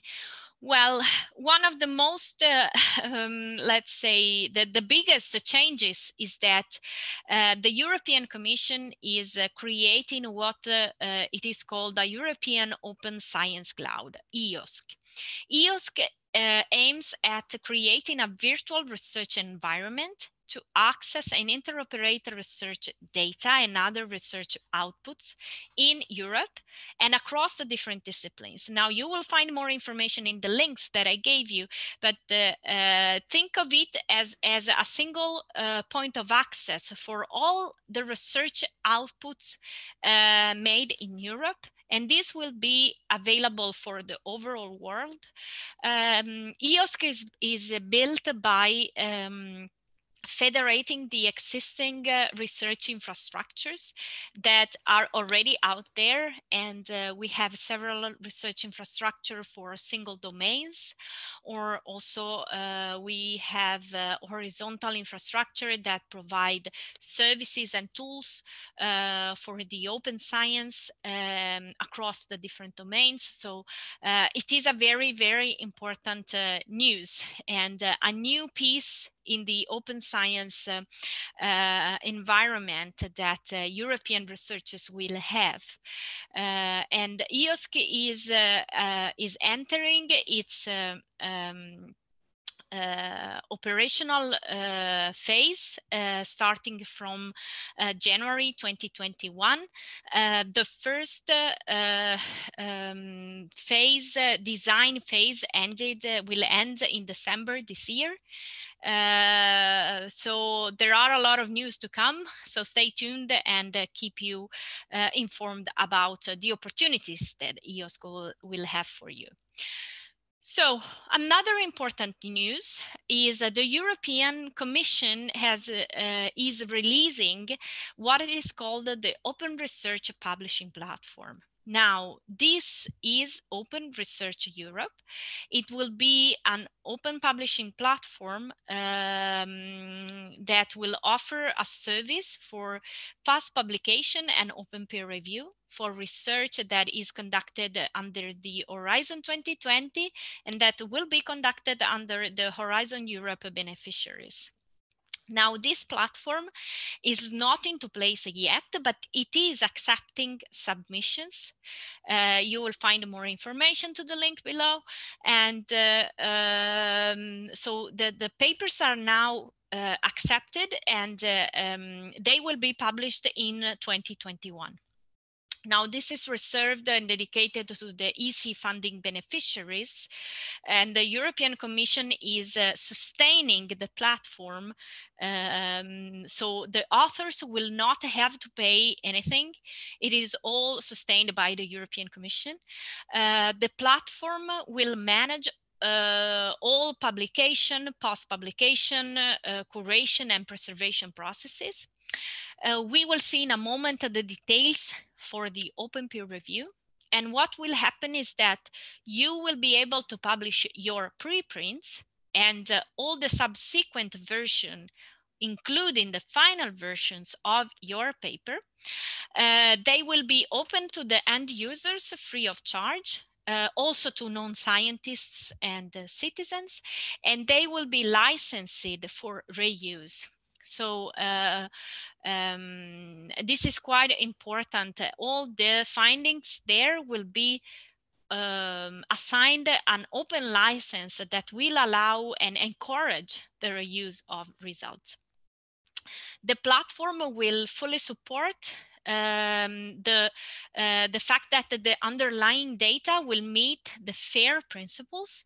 So you will be asked to provide the FAIR data behind your paper. They will support you in this. So if you don't know what to do, there is a dedicated support, and the platform will help you in achieving verification of your data. So this is a very, very, very big news. And I said already that the platform will be available online starting from the beginning of next year. Now let's go a little bit into the details on how the Open Research Europe publishing model works. Okay, so the first step is the article submission. This is completely identical to what you're doing now. So what you do is that you submit your article, your preprint, to the system. What happens then is that this article will undergo a check on the fact that the article adheres to the policies, for example, the ethical policy or the content policy of the platform. And then once this check is done, it will be immediately published. So the preprint will be open from the very first moment, and then you will be asked, of course, to provide the data, the position. So the article will be associated and linked to the data that will be needed by a third researcher to validate the results into the that are presented into the paper. So you both publish the preprint and the data. Then the open peer review will start. Now, let me immediately state that the reviewers will be chosen by the authors. This will be done by a very simple process, but this process undergoes checks. For example, the conflict of interests between authors and reviewers will be checked by the platform. This will be done also thanks to some specific algorithms that they have to check, for example, if the reviewer is working in the same institution as the author, and so on. Now, when I say that the authors will choose the reviewers, I want to specify that you will first be asked to provide some names for the reviewers when you submit the article, and the platform will check if there are some conflict of interest between you and the reviewers that you suggested. If you do not suggest any reviewers, or if the reviewers that you suggested are not available to review your article, what will happen is that the platform will look for a pool of reviewers, and then you will be asked to choose 2 or 3 of them. Now, this process will be completely transparent and open. So what will happen is that after you choose the reviewers, the article revisions will start. How will that work? It will work this way. Now the article is published, and then the open peer review begins, and everyone will see who are the reviewers that were assigned to your paper. Now, bear in mind that everyone will know that you choose those reviewers, okay? So the process is completely transparent. How will the open peer review process go on? Well, the reviewers will read your preprint or the current version of your paper. And what they will do is that they will provide comments that will be published on the platform. So everyone in the world will see the comments of each reviewers, and you will be able to answer these comments through the platform itself. So this process will be completely open and transparent. And if you will be asked to provide a new version of your paper, this will be published together with the previous one, and all the versions will be available in time. So you will be also able to go back to previous version if you want to read the previous versions of your paper. Now, what the reviewers will be asked to do at the end of the reviewer process is that every version they will be asked to mark every version with an approved, or approved with a reservation, or not approved check. So, and everyone will know who did approved or not the paper. One other important thing is that this platform will allow the visibility and the credit for the reviewers. So this will not be something hidden behind the publisher platform, but everyone will know the contribution of the reviewers to the paper. The ORCID IDs will be used to track the work both of the reviewers and the authors. And one other aspect that I found very, very interesting in that is that they will allow for transparent co-reviewing work. Now, it happened to me many times in my career that a professor asked me to review a paper on its name. Now, this is something that happens very often. So the journal is asking a famous expert in a field to review the paper, but we have a very serious problem on ghostwriting, because often these experts do not have time to take the review process. So what they do is that they simply send the papers to be reviewed to some PhD students or other researchers, and then they send themselves the comments to the journal. So from the journal side, it seems that this famous expert has made and sent the review, but internally there are some cases where this is not done by that person. Now, with this co-reviewing process, every reviewer can ask the platform to include a co-reviewer together with him or her. So if you see here, it's on reviewer number 2, we have Olivier Girard, who was assigned as a main reviewer. And then we have Lucas Sustel, who is helping and co-reviewing the paper with him. Now, this is completely transparency of the overall process. And this is how ORE is working, okay? Now, apart from this official peer review process, which is open, the platform will allow the other users to comment on the article. And this will be available throughout all the process of publication. So as you can see, this platform will allow both for a specific peer review, but also for the community discussion to happen. And so this is not the only platform that will have this model. Many other online publishers have this. For example, F1000, who is in charge of delivering the platform to the European Commission, already maintains a platform with a similar peer review process.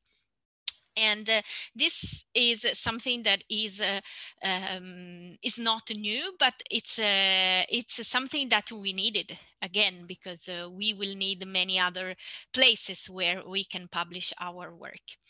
Now, this ORE platform will be included in the evaluation of the next Horizon Europe submissions.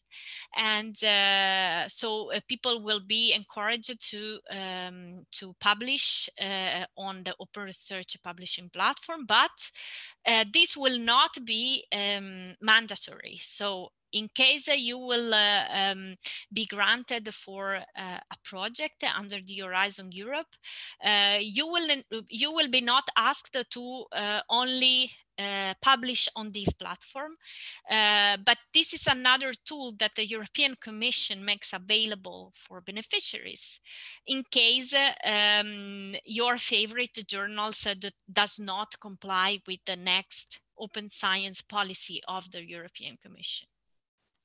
Now, regarding the policies that we have in force now for the H 2020, this is a list of documents that you should know about. So you have the model grant agreement where the obligations are laid out, and then you have some guidelines that you can use to understand how you can comply to this obligation.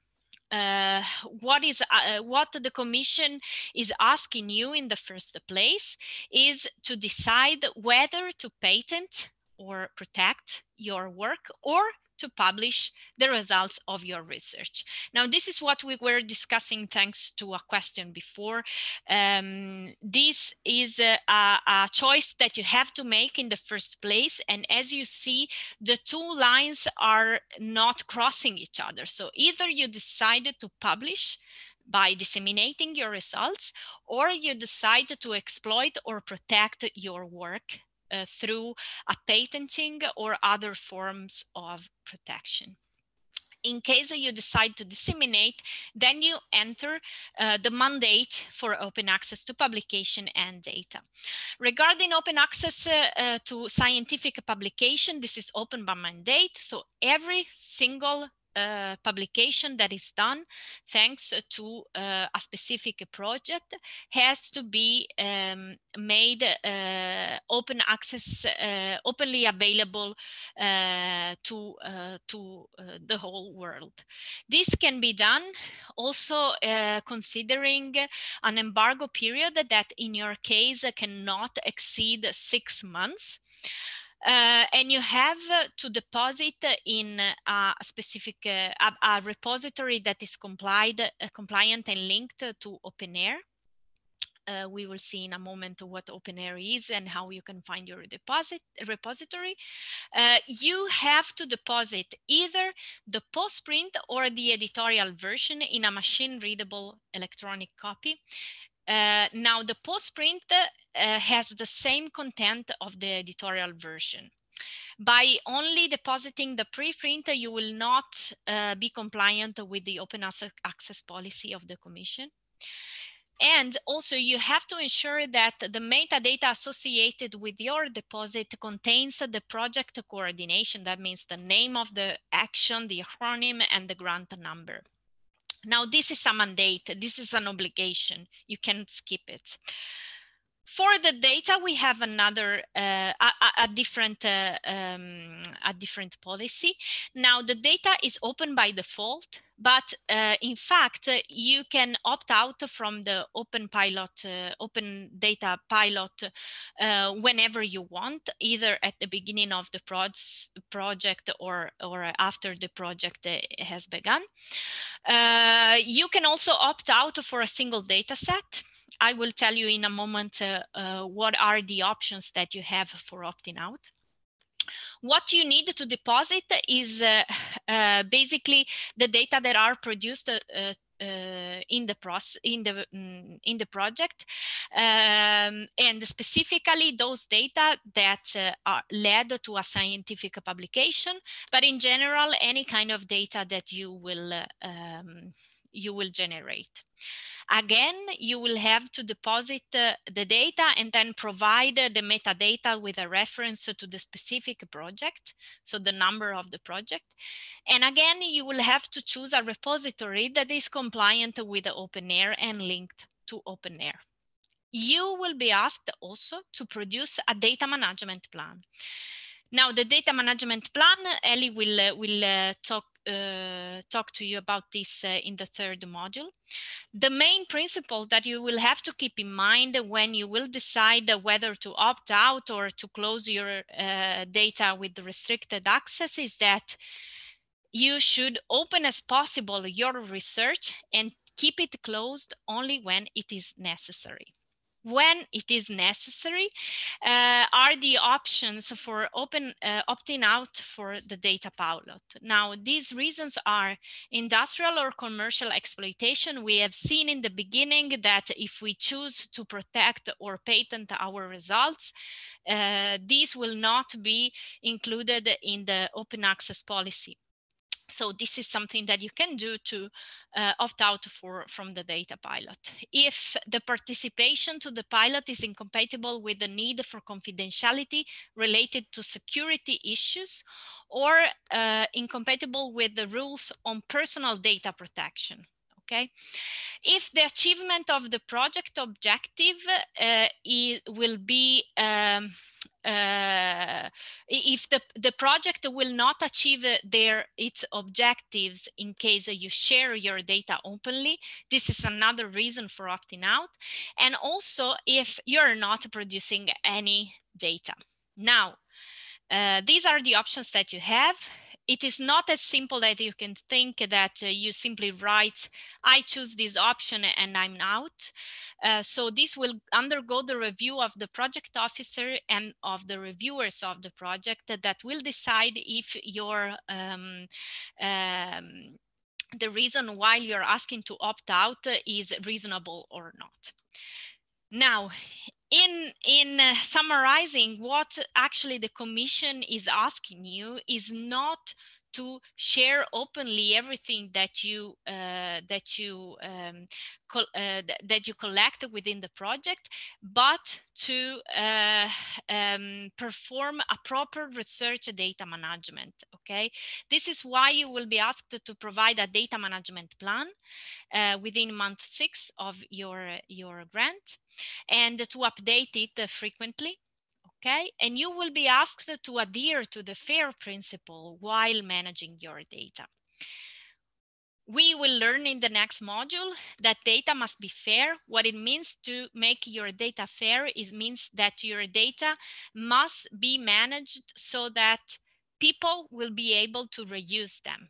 Reusable is one of the word that is inside the FAIR acronym, but it is the most important one, because everything you will do when you manage your data according to the FAIR is because you want your data to be reused by others. Data must be findable, so it should be clear where data are located, and this way they can be cited.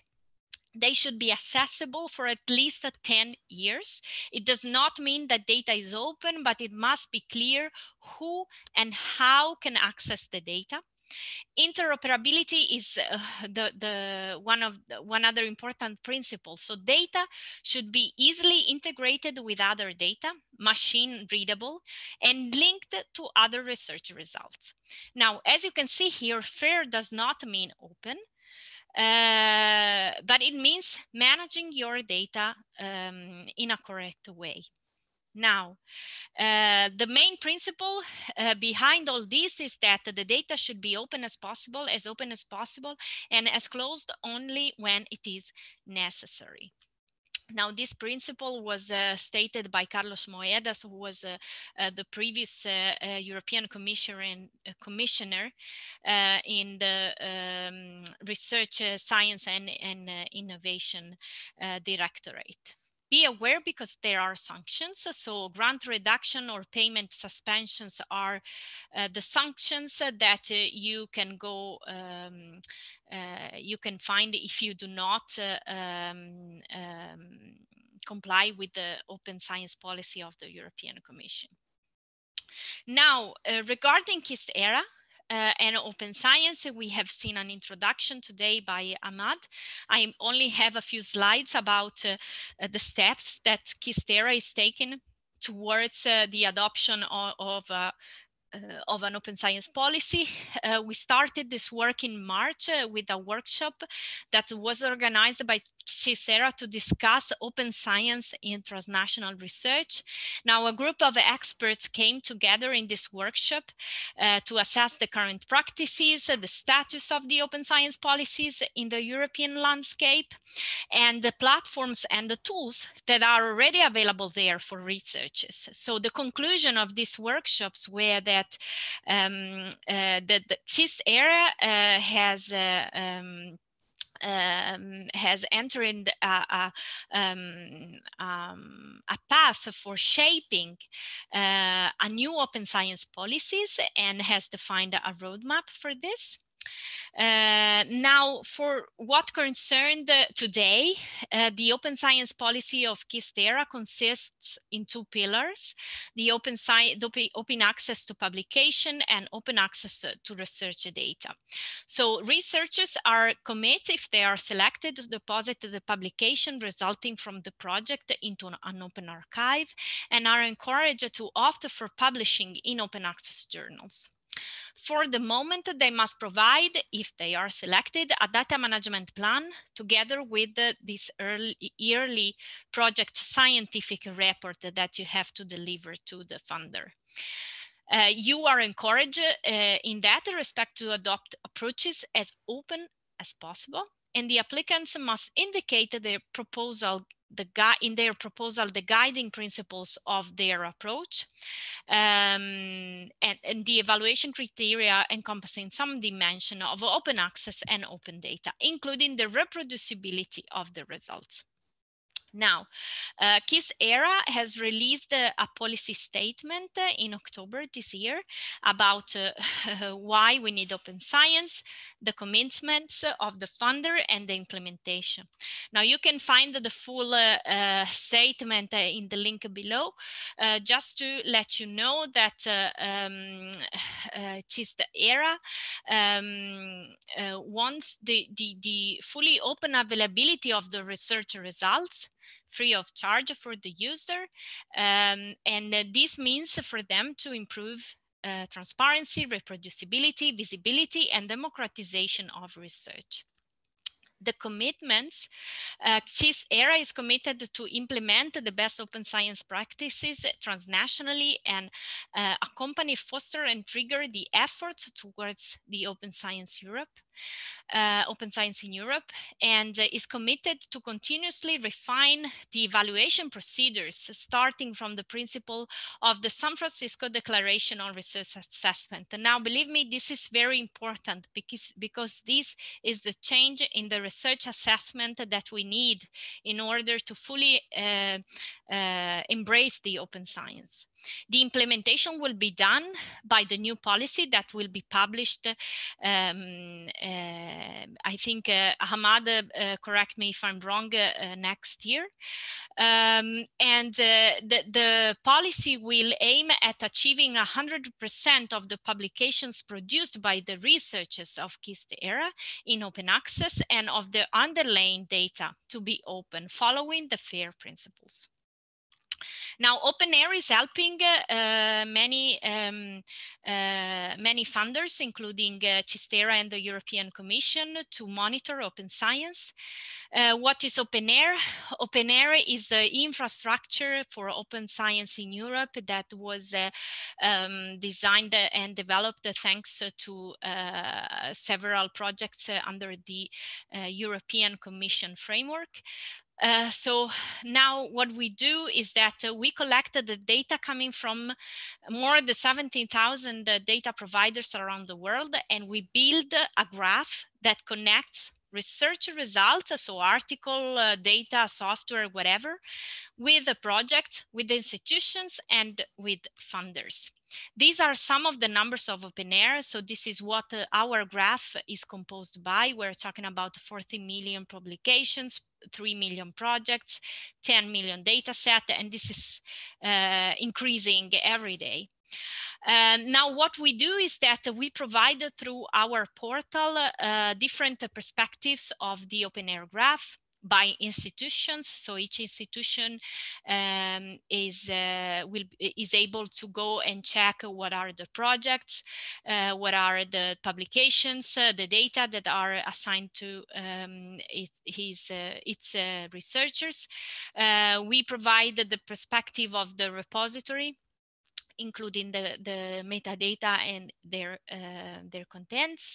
We provide a perspective on the single project. So we assign the results that each project has developed. So publication, research data, softwares, other research products.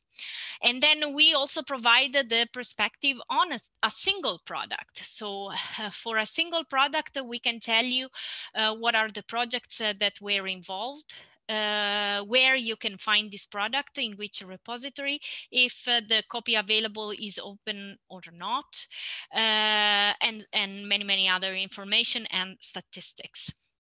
So what we do is that then we send all this data to the funders. This is the Horizon 2020 participant portal. So all the data that you find there about open data and publication are provided by OpenAIRE, and this is what we will do also with CHIST-ERA. And then we have a network of support, which is called the National Open Access Desks. Ellie and I are part of this network, which is spread all over 34 countries in Europe and behind. And what we will provide for CHIST-ERA is that we will use the OpenAIRE graph information to make the information available for monitor to CHIST-ERA. So we have a monitor service that the funder can use for decision and evaluation process.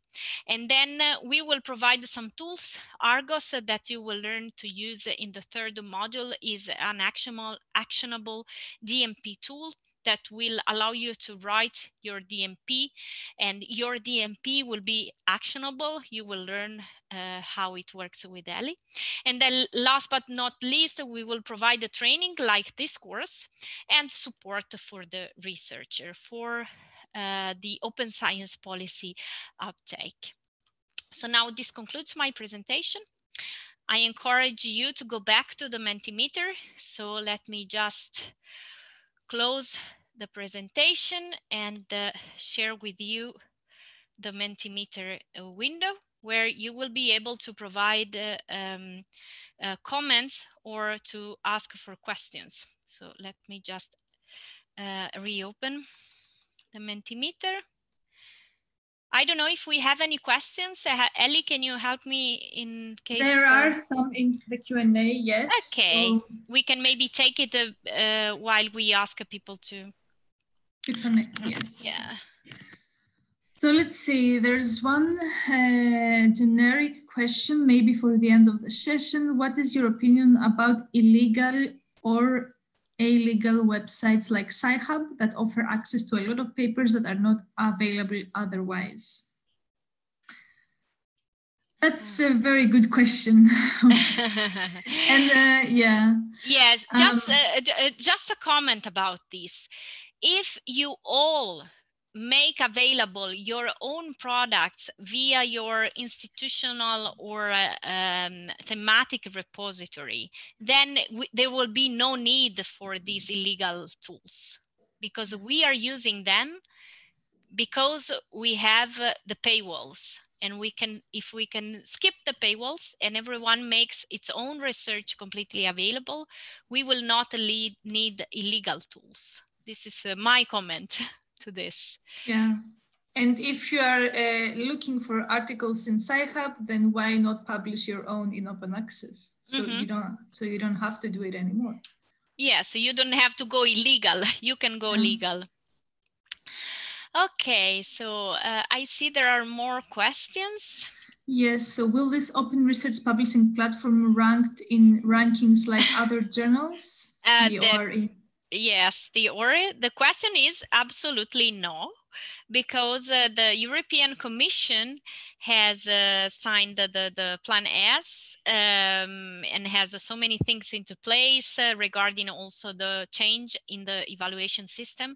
I can tell you this because this I didn't tell you, but OpenAIRE is involved in the dissemination process of the European Open Research Europe platform. So Ellie and I are both involved in the dissemination of this new platform, and we have a channel open for discussion with the people that are designing and implementing the platform. So I personally asked this to the representative of the European Commission that presented us the platform, and she said absolutely no. So there will be no impact factor for the Open Research Europe. There will be no ranking, because this is something that they want to avoid.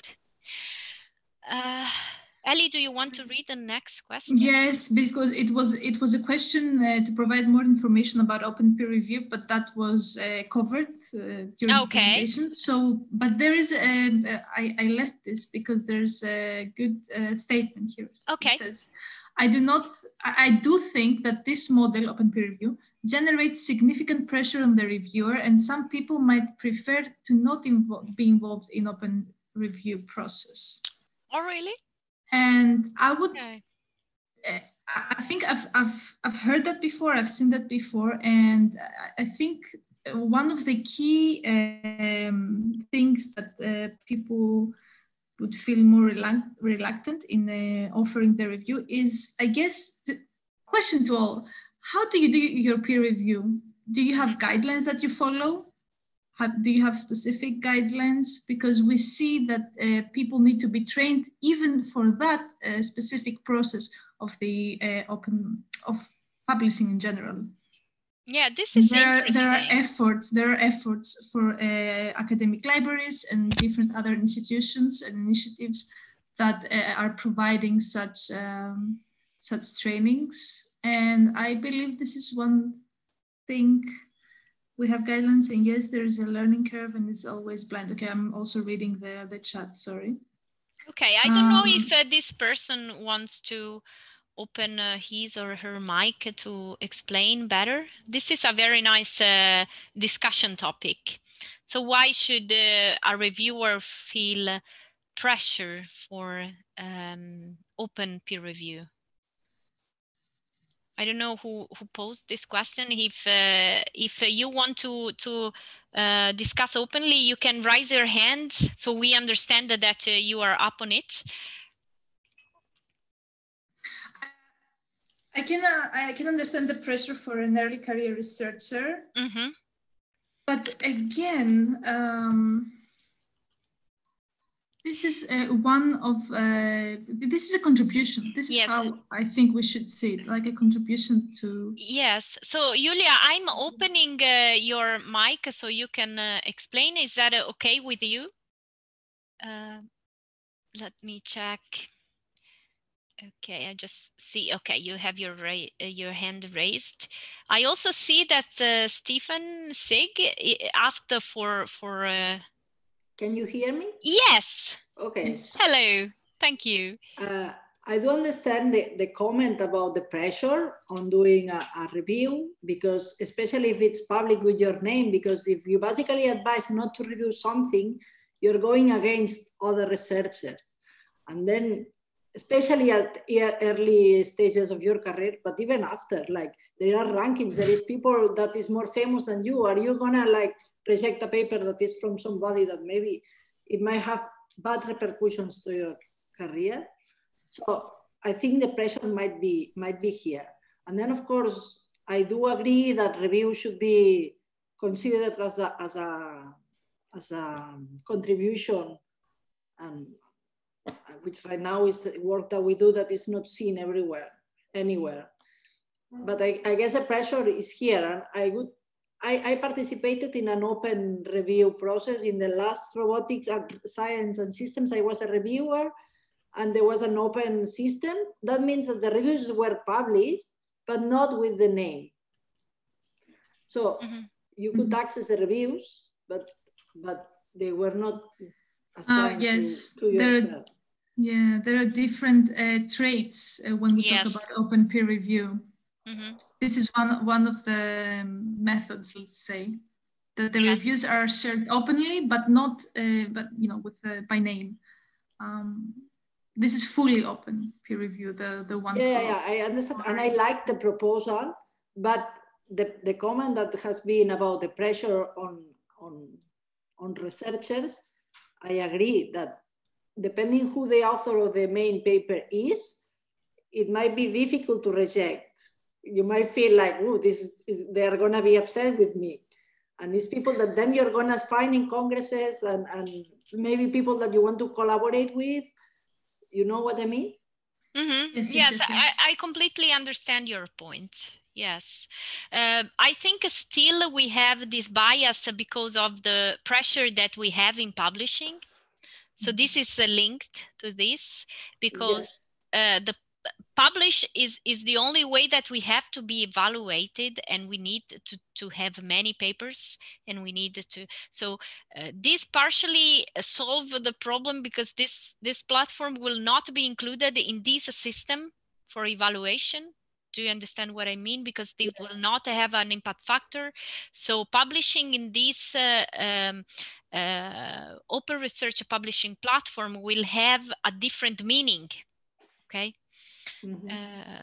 But at some point, though, there has to be a change on how we as researchers are evaluated. Like, if no longer having papers on Q1 is important, then I don't care putting my best work on this platform. But if then this is going to be something that I cannot show as publications when I have to access a position in my institution, because the only thing that they care is how many Q1 papers I have, that's a problem. Like, then I cannot put my work on this platform that I really like the proposal and I really like how it's going to work, and I think it solves a lot of problems. But then and I understand why it will not have a ranking, and when it will, like, I agree on that. But then at the same time, something needs to change. Yes. Exactly. But the thing is, now we are in the middle of the change. Okay. Now, this is for us a very good opportunity, because the discussion on the new evaluation system is happening now.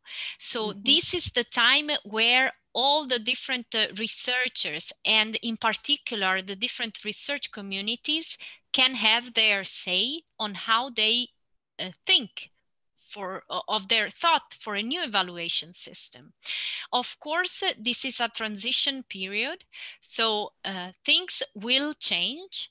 We do not know how, but what we need to do is to set into place and develop all the tools that we will need.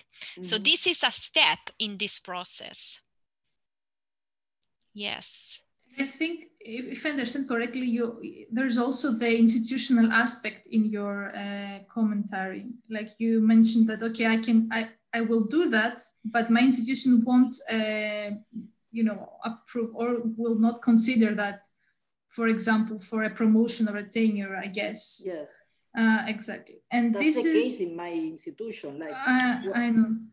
But the European Commission urges, and you know, they have these communications and directives and recommendations that they, like the communication for access to and preservation of scientific information, that they urge all the countries and member states of Europe to adopt their national law in that. Yeah. So things are starting to, you know, move towards that direction. This will take, of course, time, but we see that researchers' practice and policy measures should go in parallel in order to, you know, I see a conflict the moment where the curriculum of people are going to change from day to night when this changes. Because maybe you have been building your CV so it has a lot of Q1 journals, and maybe other people that they don't, and they are considered like with less possibilities of getting these positions, and then from day to like from the next one day to the next one, maybe this is not going to matter, and the only thing that matters is the number of publications without. I understand. I just see difficult the change, because maybe some people are not going to be interested in this change, because maybe then they're going to have, I don't know, because we've been working towards building a CV with some rules, and now these rules have to change. And I agree that they have to change, but at the same time, it's like... Yeah, but if I can make a comment here, there is a system that they are using, for example, in the Netherlands. The Netherlands is one of the countries that is most advanced in the uptake of open science. This is also because of something that happened in the past with a researcher that built fake data to publish a new research line, and this was a major, how to say, something that really broke how to say, the way that citizen viewed the science. So they really are now one of the country most advanced. And what they do is that they already created a new way of assessing a researcher in their career, but they offer you to follow the old rules or the new ones. Okay, so when you will be evaluated for a new position, you can say either I want to go for the old model because I'm very, you know, I'm an older researcher and I built my career on that, or I prefer to be evaluated with the new metrics because I am a new career researcher and I did, yes. It's interesting, yeah. Yes, this is one thing that I found very practical also, because in a transition period, you will need some, how to say, some flexibility also. So I see someone with a conflict of interest. I don't know who this is from the comments in the Mentimeter. So we are already 10 minutes behind our time. I see no other questions. And also I see no comments in the Menti.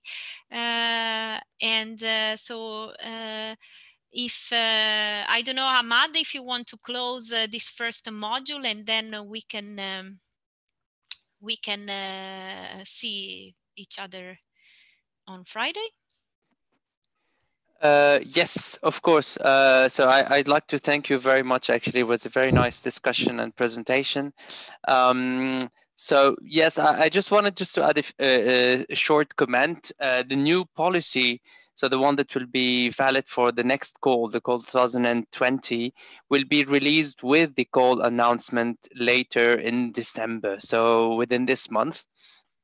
And the big change, as I said in the beginning, is now the full commitment to open science in terms of open data. Open sharing of research data is no longer just an encouragement, but rather an obligation to be followed. Of course, always with the principle as open as possible, as closed as necessary. So with this, again, thanks a lot. I think there were lots of interesting discussions within the conversation and within the Q&A, and I'm very much looking forward to the next session in 2 days. Thank you very much. Thank you all. We will release the presentation soon, I think in Zenodo, Ahmad, also for you. And I see you on Friday. Thank you.